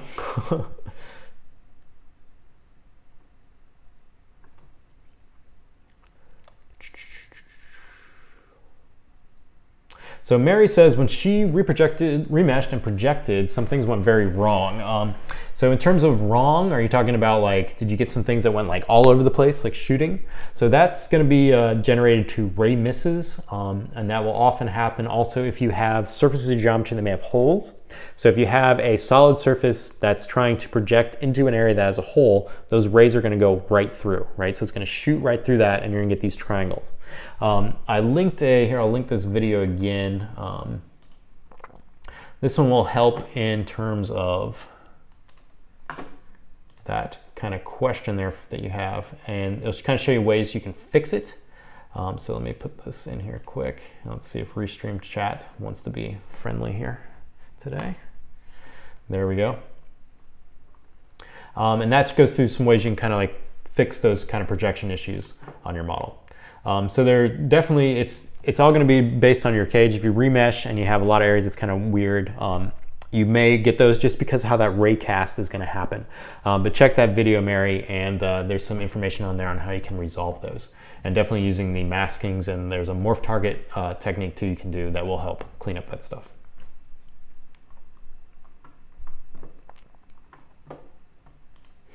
All right, so that is that there. All right, so we're gonna jump over to another, I got about 30 minutes left here, scan data here, and we're gonna talk through cleaning this up, because this is another one that is often kind of requested, or people try to do a lot. So this is a picture of one of my children when they were born. So this is my daughter here, and this is the scan data I got from this. So of course, we were in the hospital at the time, so I couldn't go outside and get that great overcast lighting.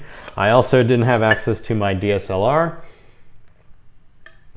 So this was taken on a phone, and there wasn't a lot of room where she was, so I couldn't really go all the way around her. And then she was also moving, so there's like all sorts of things that entirely could go wrong with the scan as it was processed. And then this is about as close, you know, the multiple ones I shot, this was the best result out of them. So we're not talking about, you know, crazy good quality here, but it's enough to get a 3D asset out of. If I look at these parts individually, you can see that they're brought in different parts, and they just have a texture map applied. So if I turn that off, you can see kind of the quality of this here. So I have two different islands. They have no back faces. There's tons of holes everywhere. I've got one with this texture on it, and then I have another one with another texture on it, and they kind of look like this. So the first thing we need to do is I need to get these together as one solid part. So right now they're two separate subtools, and it's chaotic, right? So if I try to close holes on this, it's gonna make a mess. If I merge these together, I'm going to lose those UV coordinates. They're not going to line up, because right now I have a UV map that's for one part and a UV map for another part. And so those two parts aren't going to work together. They're not going to be friendly. So what I need to do is the process I need to do is I first need to take these parts and I need to merge them together to create one. Then I need to take the separate parts and I need to divide them up and project their texture map onto the polypaint information. Then I can then manipulate my one that's welded together and copy the details or transfer the details from the colorized ones back to that. So it's quite a bit of things here, but the process itself isn't too complex. It just seems like it might be. So the first thing I'm gonna do is I'm gonna merge these together. So I'm gonna come with both of these, make sure they're visible, go to merge and do a merge visible.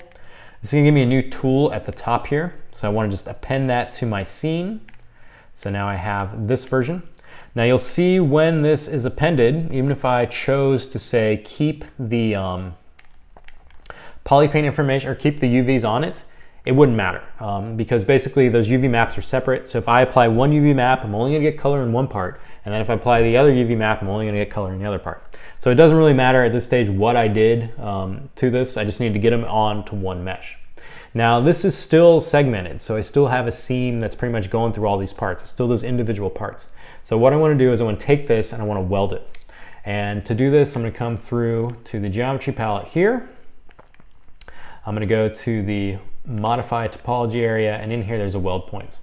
Now the other thing I'd probably do before, which I should have done before I got to this step here, but we're getting close to the end of time here, is I'd go and retranslate this so it actually was lined up correctly like I did with the other statue. And to do that, I just would make sure I have all the subtools visible, and then I'd use the Gizmo 3D and I'd activate this transpose all selected subtools option here. And when this is active, these pizza boxes, as me and Paul call them, any subtool that's visible will be able to be transformed. You can also isolate it, and there's a bunch of other options to it. But as you can see now, I can rotate this and reposition the model, and it's going to reposition all three of those parts. So now I can actually use my little view cube up here until I get the head facing forward. Where are you at? Forward. Somewhere over here. We're flipping. Let's find my, there we go. There's my axis. And now I can reset this and kind of rotate it around until I get it to that angle I'm looking for. And this is going to allow me to manipulate all three of these subtools at the same time. So you can use this process here, and this is handy for manipulating multiple subtools across your mesh. After you're done, just disable the pizza box option, and then you go back to draw And so now I've just moved all those parts. So now that I just have this version, I want to weld them quick. So I'm going to come through here and go to the Tool, Geometry, Modify Topology, and I just want to do a weld points. Now you want to make sure that you're welding on the lowest one you have, because if you have a lot of detail on this and you click this weld points, you're going to be there for a while, because it's basically looking at this distance threshold slider that's right here, and it's welding all points that are in that threshold. Now the scan data on these, they're, together I'm at 353,000 points. So it's pretty high, but it's not in the millions. So when I click weld points here, it's not going to take that long. But if you had like 8 million polygons on a mesh and then you went to weld points, you could be there for a while welding. But after this weld's done, it should have gone through, and those parts are going to be pretty much on top of each other, so it's going to weld those areas there. You can double check this by turning on, say, dynamic, and see what's kind of looking at through there. That's one way. Not Dynamesh, dynamic, and kind of see if there's any holes that are appearing. If there are holes, you need to go to Modify Topology, increase that weld distance, and weld again. After you have this, we can now start cleaning up some of the mesh too. And so it's going to be the same process we did before with the slicing and also the auto grouping. So I'm going to go back to the tool palette at the top. I'm going to go down to the polygroups area here. I'm going to do an auto groups, and you can turn on your polyframes here. And I want to make sure that this gets any floating geometry. So if I turn this on, you'll see that this part here is its own island. So I want to get rid of that. So once again, I just did auto groups. It's going to give all those geometry islands a new polygroup. And then I can hold Control and Shift, make sure I have the select rectangle brush selected, select that main part. It's going to hide all those little floating pieces. Then I go to Geometry, Modify Topology, and Delete Hidden, and that will remove all those. Now for the rest of the stuff, I really just want to capture kind of this area in between here. So I'm going to go back to that Slice Curve brush, and I'm just going to start slicing. And you can see as I slice through these areas, it's going to start giving me new polygroups. And basically I'm just slicing through because I want basically like a box shape out of this. And then I can hold Control and Shift with that Select Rectangle brush, isolate those parts out, do another Delete Hidden. I can then slice, say, the bottom part here to maybe frame this up a little bit more like that. Isolate that part and then Delete Hidden. And as you see now, I can start cleaning up that just a little bit more. Now at this stage, you can see there's still quite a bit of holes through here. And if I want to 3D print this, I have to come through and figure out how to fix these holes. So the main process for this is I'm going to do a close holes function. And we talked about earlier when I did close holes, if you do it on a model like this, it's probably not going to give you what you want. But the key thing to note here is when you close holes, you're going to get this nice polygroup. And this nice polygroup you can then use to your advantage. So if I come to the Geometry tab, go to Modify Topology, and now do close holes, you're going to see the madness it's going to give me, right? So if I turn on double down here in the display options, you're going to see what's happening, right? So it's basically not closed anything really what I wanted, and now I have this mess. It closed the holes. It did exactly what it was supposed to do, but it's not what I want. Like, there's no way I could 3D print this. It's kind of making a mess of everything. So what I want to do is I want to isolate or mask this polygroup, and then I can use this polygroup and pull it out.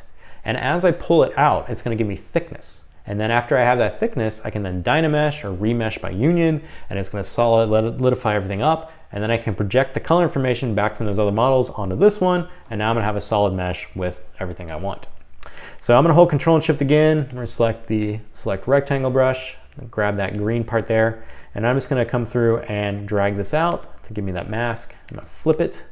So I just have, well, give me my mask first. Bring everything back, flip it. So now I just have the close holes selected. You could also use the Gizmo 3D with Control when you click on that polygroup. It'll give you the same kind of thing.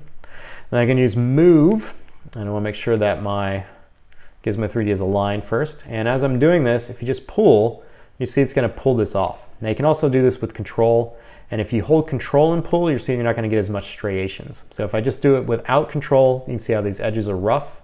But if I hold Control, it's going to give me an extrude, and now I'm pulling that back. And you can see as I pull that back, I'm getting this solid shape, right? So it's solidifying all those little holes.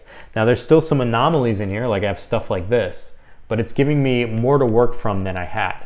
And basically you want to make sure that you pull this out far enough where this kind of stuff is well beyond where the areas you want to keep. So I'm holding control and pulling, and I just want to pull it out. So something like that. Now after I have this pulled out, now I can slice this again, or I can Dynamesh at this stage. So I can come through, and we'll do a trim curve this time. I'll just trim this. And now it's came through and done that. Now these parts are still going through, but you can see now it's giving me a solid shape. So now with this solid, I got some poly painting on here I need to turn off. Or masking rather. I can now Dynamesh this. And here I just need to get just any Dynamesh resolution that's going to kind of hold some of these details. So it doesn't have to be perfect. And you can see as I Dynamesh that, it cleaned it up. I can do the same process again down here if I want to clean up this entire edge, but we're just going to keep that the way it is for now. And then for these kind of anomalies through here, I'm just going to come through and smooth these out and sculpt these away. So using Shift. If you ever come across areas of your model too that aren't smoothing, like you see this little point right here, if I keep trying to smooth it, it's not doing anything. This is because there may actually be a hole that's there, or you have a point that is only connected by like 2 vertices, and it's not connected by enough to allow the smoothing brush to kick in and use what it normally does. So if you come back to your brush palette over here in the smooth area, there is a min connected points slider here. And I can change this lower, and then if I do that, I'll be able to smooth that point out. So if you ever come across anything that's like that, that's giving you a little trouble, you can do that. You can also use the alternate smooth, which is if you hold Shift and smooth and then release, it'll do a relax. And then you can always come in and sculpt it out and smooth it too. But that's another way you can kind of get rid of any kind of geometry anomalies like that. Now at this stage, I'd probably do a lot of cleanup on the model here. For this demo, I'm just gonna do some quick things, just removing some holes. And then now I can come back up here and I have my 2 parts that have that color information, and these are still separate. So what I want to do with these is I want to take this color information and I want to bake it into the vertices of that part. Because if I try to do a project now, it's just going from texture to poly paint, and that's not going to work. So I need to take the texture and apply it to the poly paint, and then I can transfer the poly paint to the other model. So with this child here, I'm going to now go to my geometry area, and I'm going to divide this up because I don't have enough geometry again for this part to give me that resolution to hold that texture detail. So I'm going to turn SMT off and divide this up, once again getting over a little 1 million there. Go to the second part and do the same thing. So turn SMT off and divide, and we'll get over 1 million on that one. That one's too high, we'll do a little bit lower for the demo here.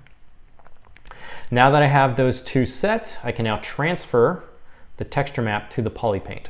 So I'm gonna go make sure I have the texture map turned on, go to the poly paint area, do poly paint from texture, and that should now be there. I'm gonna press the down arrow instead of going back up to the subtool. If you press up and down on your keyboard, it'll allow you to scroll through subtools. Sometimes it's a little bit faster than scrolling up and down this tool palette.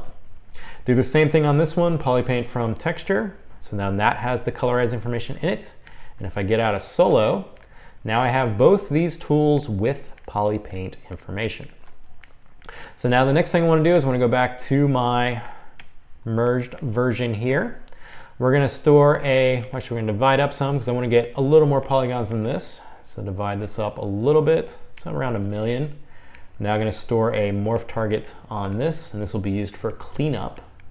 And then I'll make the eyeball icons on for those parts that we transferred that texture map to that poly paint information.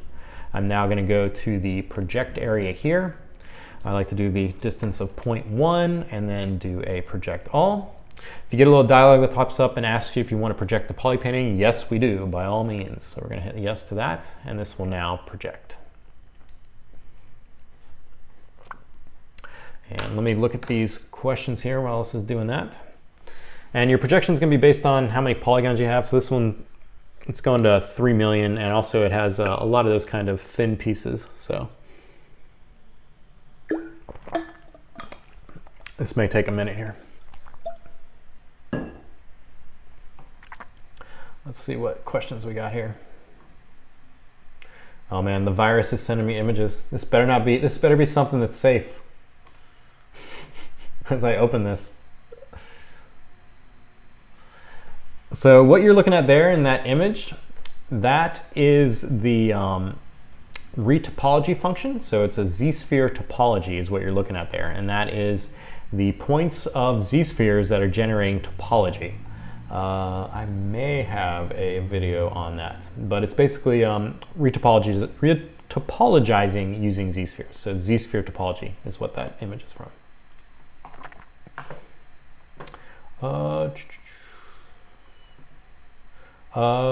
Aram's asking, is it a z-sphere? Which I'm not, yes, it definitely is a z-sphere topology.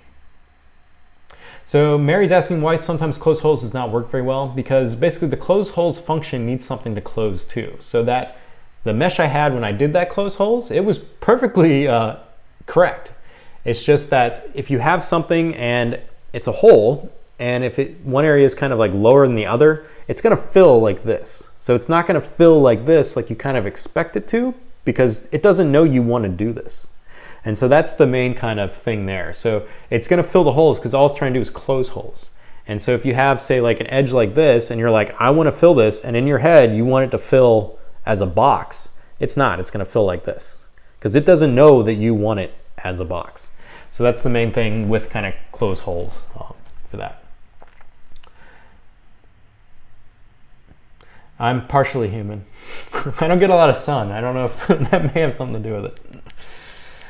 All right. All right, so you can see here's the projection I got. And you'll notice that since that area is, as I had that kind of, these parts I had originally, they're kind of shooting off, right? They were a lot larger in this one. So these are some of those kind of projecting things that, Mary, you may be having too when you're talking about things going crazy.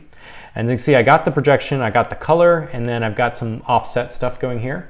And this is one of the reasons why I saved that Morph Target off the start, because now, as long as you don't have Sculptris Pro on, I can now switch to this Morph Target. And I can go along these edges, and it's just gonna morph them back. So it's gonna clean it back right up to where it was before I did the projection. Now I also could have just masked out part of those areas too, and then also just projected in that one area that was unmasked. But if you are ever using a lot of projections, it's handy to do the Morph Target. You can also disable the RGB stuff too, and then that won't rip up your texture if you're concerned about that. So you can see with it off now, I can clean these edges up. The projection all should still be correct in terms of what it did, but just the raycast for the sculptural stuff went a little crazy because I had all that floating geometry off in space. But if you turn Morph Target, you store Morph Target, you can come in, you can see I can morph this right back to where it was and then clean that up. So that's a handy thing. Morph targeting is especially very handy if you're doing any kind of projections, because it's very easy to use this to clean it up. And then you can also use it with visibility. So if you have something that's like really crazy internal, you can just hide part of your model and then use the Morph Target and fix it and then bring it back. But that's the quick thing there. So now I've got this model here. We'll see what it looks like with, say, the bump map viewer. So you probably want to spend a lot more time cleaning this up. But that was the kind of quick rundown on how you can take a really, really, really messy piece of scan data that has no back facing, it's in multiple parts, and how you can go and make it solid using that Dynamesh process, using the projections. And then after it's solid, now you can 3D print this. So this is ready now for print. You probably want to do a little more sculpting and cleanup, but that's the quick and dirty on that process. So we got about 9 minutes left, not much time. So if you guys have any quick questions about any of the stuff I covered, I may be able to answer them quickly. If not, we're gonna go into our last minute spiels here. So thank you all for showing up, and I hope some of this information helps, because these are some of the things that I get asked quite a bit about for scan data stuff. And so I wanted to do just a stream that was focused on it, because it's really not, I mean, it's kind of technical, but after you do it once, you're kind of going to remember how to do it, and you can do it again. And it's all the same kind of processes. The main things to kind of look out for is, keeping your UVs, so don't distort your mesh, early on if you have those. And then to do any transferring of color, make sure you take those texture maps and bake it into Polypaint. And then after it's in Polypaint, you can do what you want. And then closing holes is definitely the big thing, and using this close hole function, but then pulling it off to give you a solid volume. You can also go through and fill it with pieces of geometry. That also helps too, because you want to make sure stuff's watertight, and so you can fill a hole with a piece of geometry.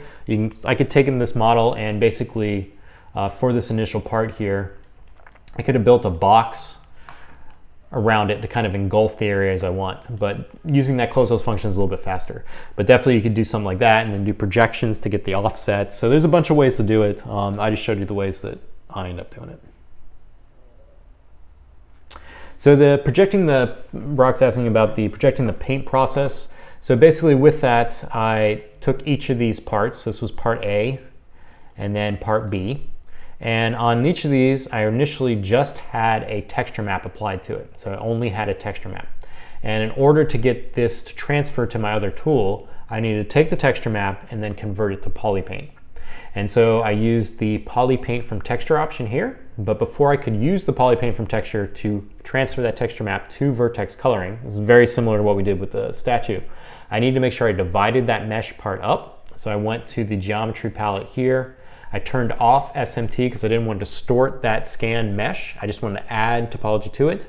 And then I just divided it up. And that gave me enough resolution that I could then use the polypaint from texture, which took the texture, applied it to the poly vertices, the vertex color of the model. And I did that for both of those parts. So I did it for this one and this one. And so both of these subtools now are existing in mesh data and vertex color. And then after I have these set, I went back to my other model here. So this version of it, let's go back in time. Before the cleaning, this version, I made sure that I had the polypaint option on, and then I did a project and made sure I had these two subtools with their eyeball icon turned on, set my distance to 0.1 and did a project all. This went through and projected the color information and mesh data from these two subtools onto this subtool. And then I stored a morph target before all this too. I'm out of, and then I was able to then clean that up. But basically it's just projecting vertex color from vertex color, but since my original pieces didn't have vertex color, I need to divide them up, apply the polypaint from the texture, and then transfer it. So hopefully, it's a lot to kind of describe, but it is recorded. You can watch it multiple times. It'll be on YouTube later. You can scroll through it. All right, let's see what else I got here. Sometimes when I'm creating my creations, undo history stops recording. So there is a culling process that undo history will do. It shouldn't like just stop recording, but there is a max undo history here that's set in this preferences. Also the size of it too. So if you hit that kind of limit, it may give you a warning about removing it. You can also add compression to your undo. So there's a few things in here you can kind of tweak in your settings to kind of get undo history kind of retained.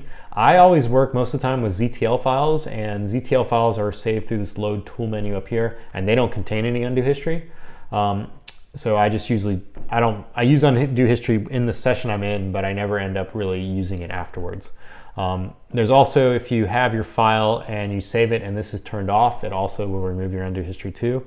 And there's also a preferences in here as well, in preference undo history, that will skip the loading.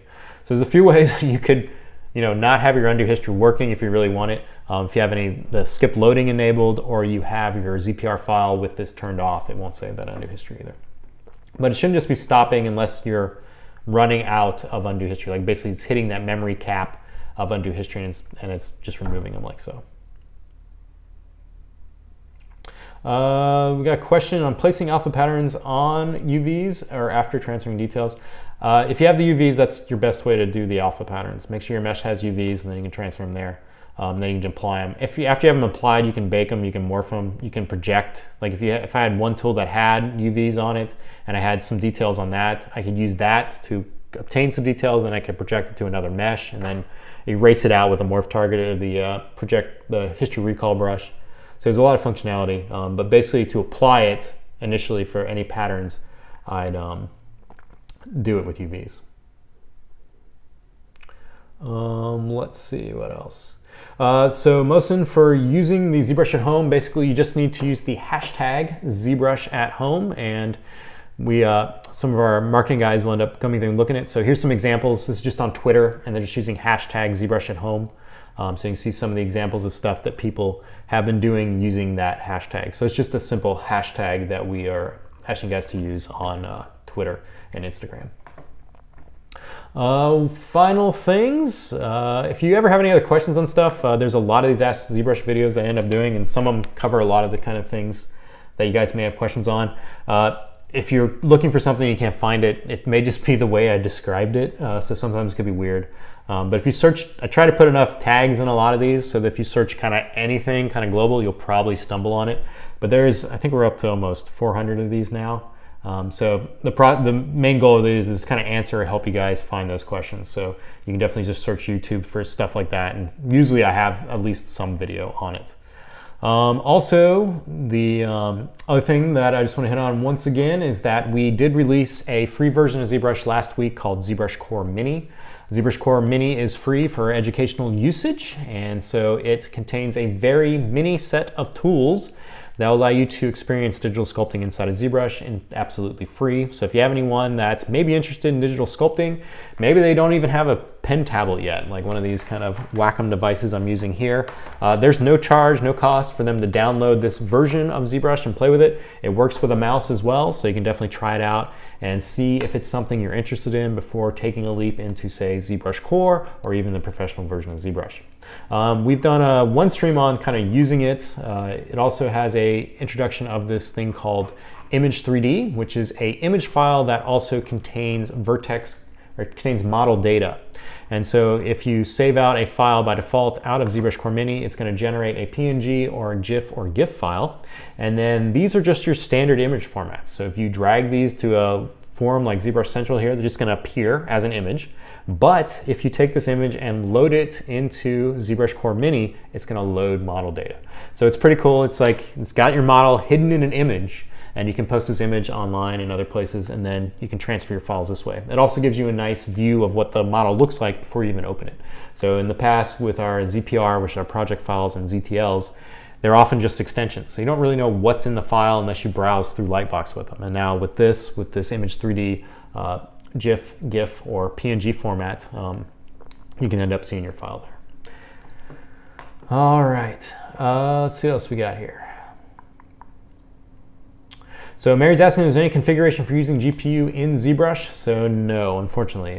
Polygroup It, some of the plugins we have will end up using the GPU, but ZBrush is entirely CPU, and that's one of the kind of powers it has in terms of getting the ability to render the millions of polygons that it does. Some of those models could not be loaded on a GPU. So someday, maybe, but not currently right now. Theme's asking to bring ZBrush Core Mini to the iPad. I'd like it on an iPad, definitely, for sure. So Mr. Sampson is asking one last question here. If you need to save the model differently to preserve the vertex colors, so no. So the vertex colors is going to just be standard with the mesh. Same with texture map. So if you have a texture map turned on down here, this is going to be remembered when you save a tool or a project. And if you have polypin information, it's going to be remembered as well. So you don't have to do anything different with that. Now, if you export it out, that's when your only difference would be if you're exporting out to, say, an STL or an OBJ. But if you're saving a ZTL or a ZBrush project file, it's going to retain any texture maps you have linked to that subtool, and also any vertex color or polypane information you have on that subtool as well. So you don't have to do anything special. Wavy Gravy's asking, is there any way to import raw scan data like high resolution point clouds? So unfortunately not point clouds. If you get the point clouds converted, you can definitely import them in. But for just the raw point clouds, no. There are plugins that we have that will accept PLY format and other things like that, but for raw point clouds, no. You need to have triangles along with those points in order for ZBrush to import it. All right, well, thank you all for coming out, and I hope this helps. And if you have any other questions on stuff like this, you can hit up our Ask ZBrush stuff on Twitter too. I'm backlogged right now on those, but hopefully I'm going to try to get some of those done this week as well. Program selections for your point clouds. What is it called? Let me think here. MeshLab has some stuff in it, and that's free. You can download it. That has some processes to commit point clouds and turn them into stuff. Most of the stuff that handles point clouds too often usually has a process that will allow you to export out to geometry data. It just depends what it is. But there are some other applications. The only one I think of at the hand is MeshLab. But it's been a while since I've converted a point cloud. All right, thank you all. And stay safe. And until next time, Paul, I believe, is streaming. Saul's tomorrow, and then Paul will be on Friday, and then Daisuke will be coming on early Japan time on Monday. And I will be back next week. So thank you all, and stay safe. Happy ZBrushing.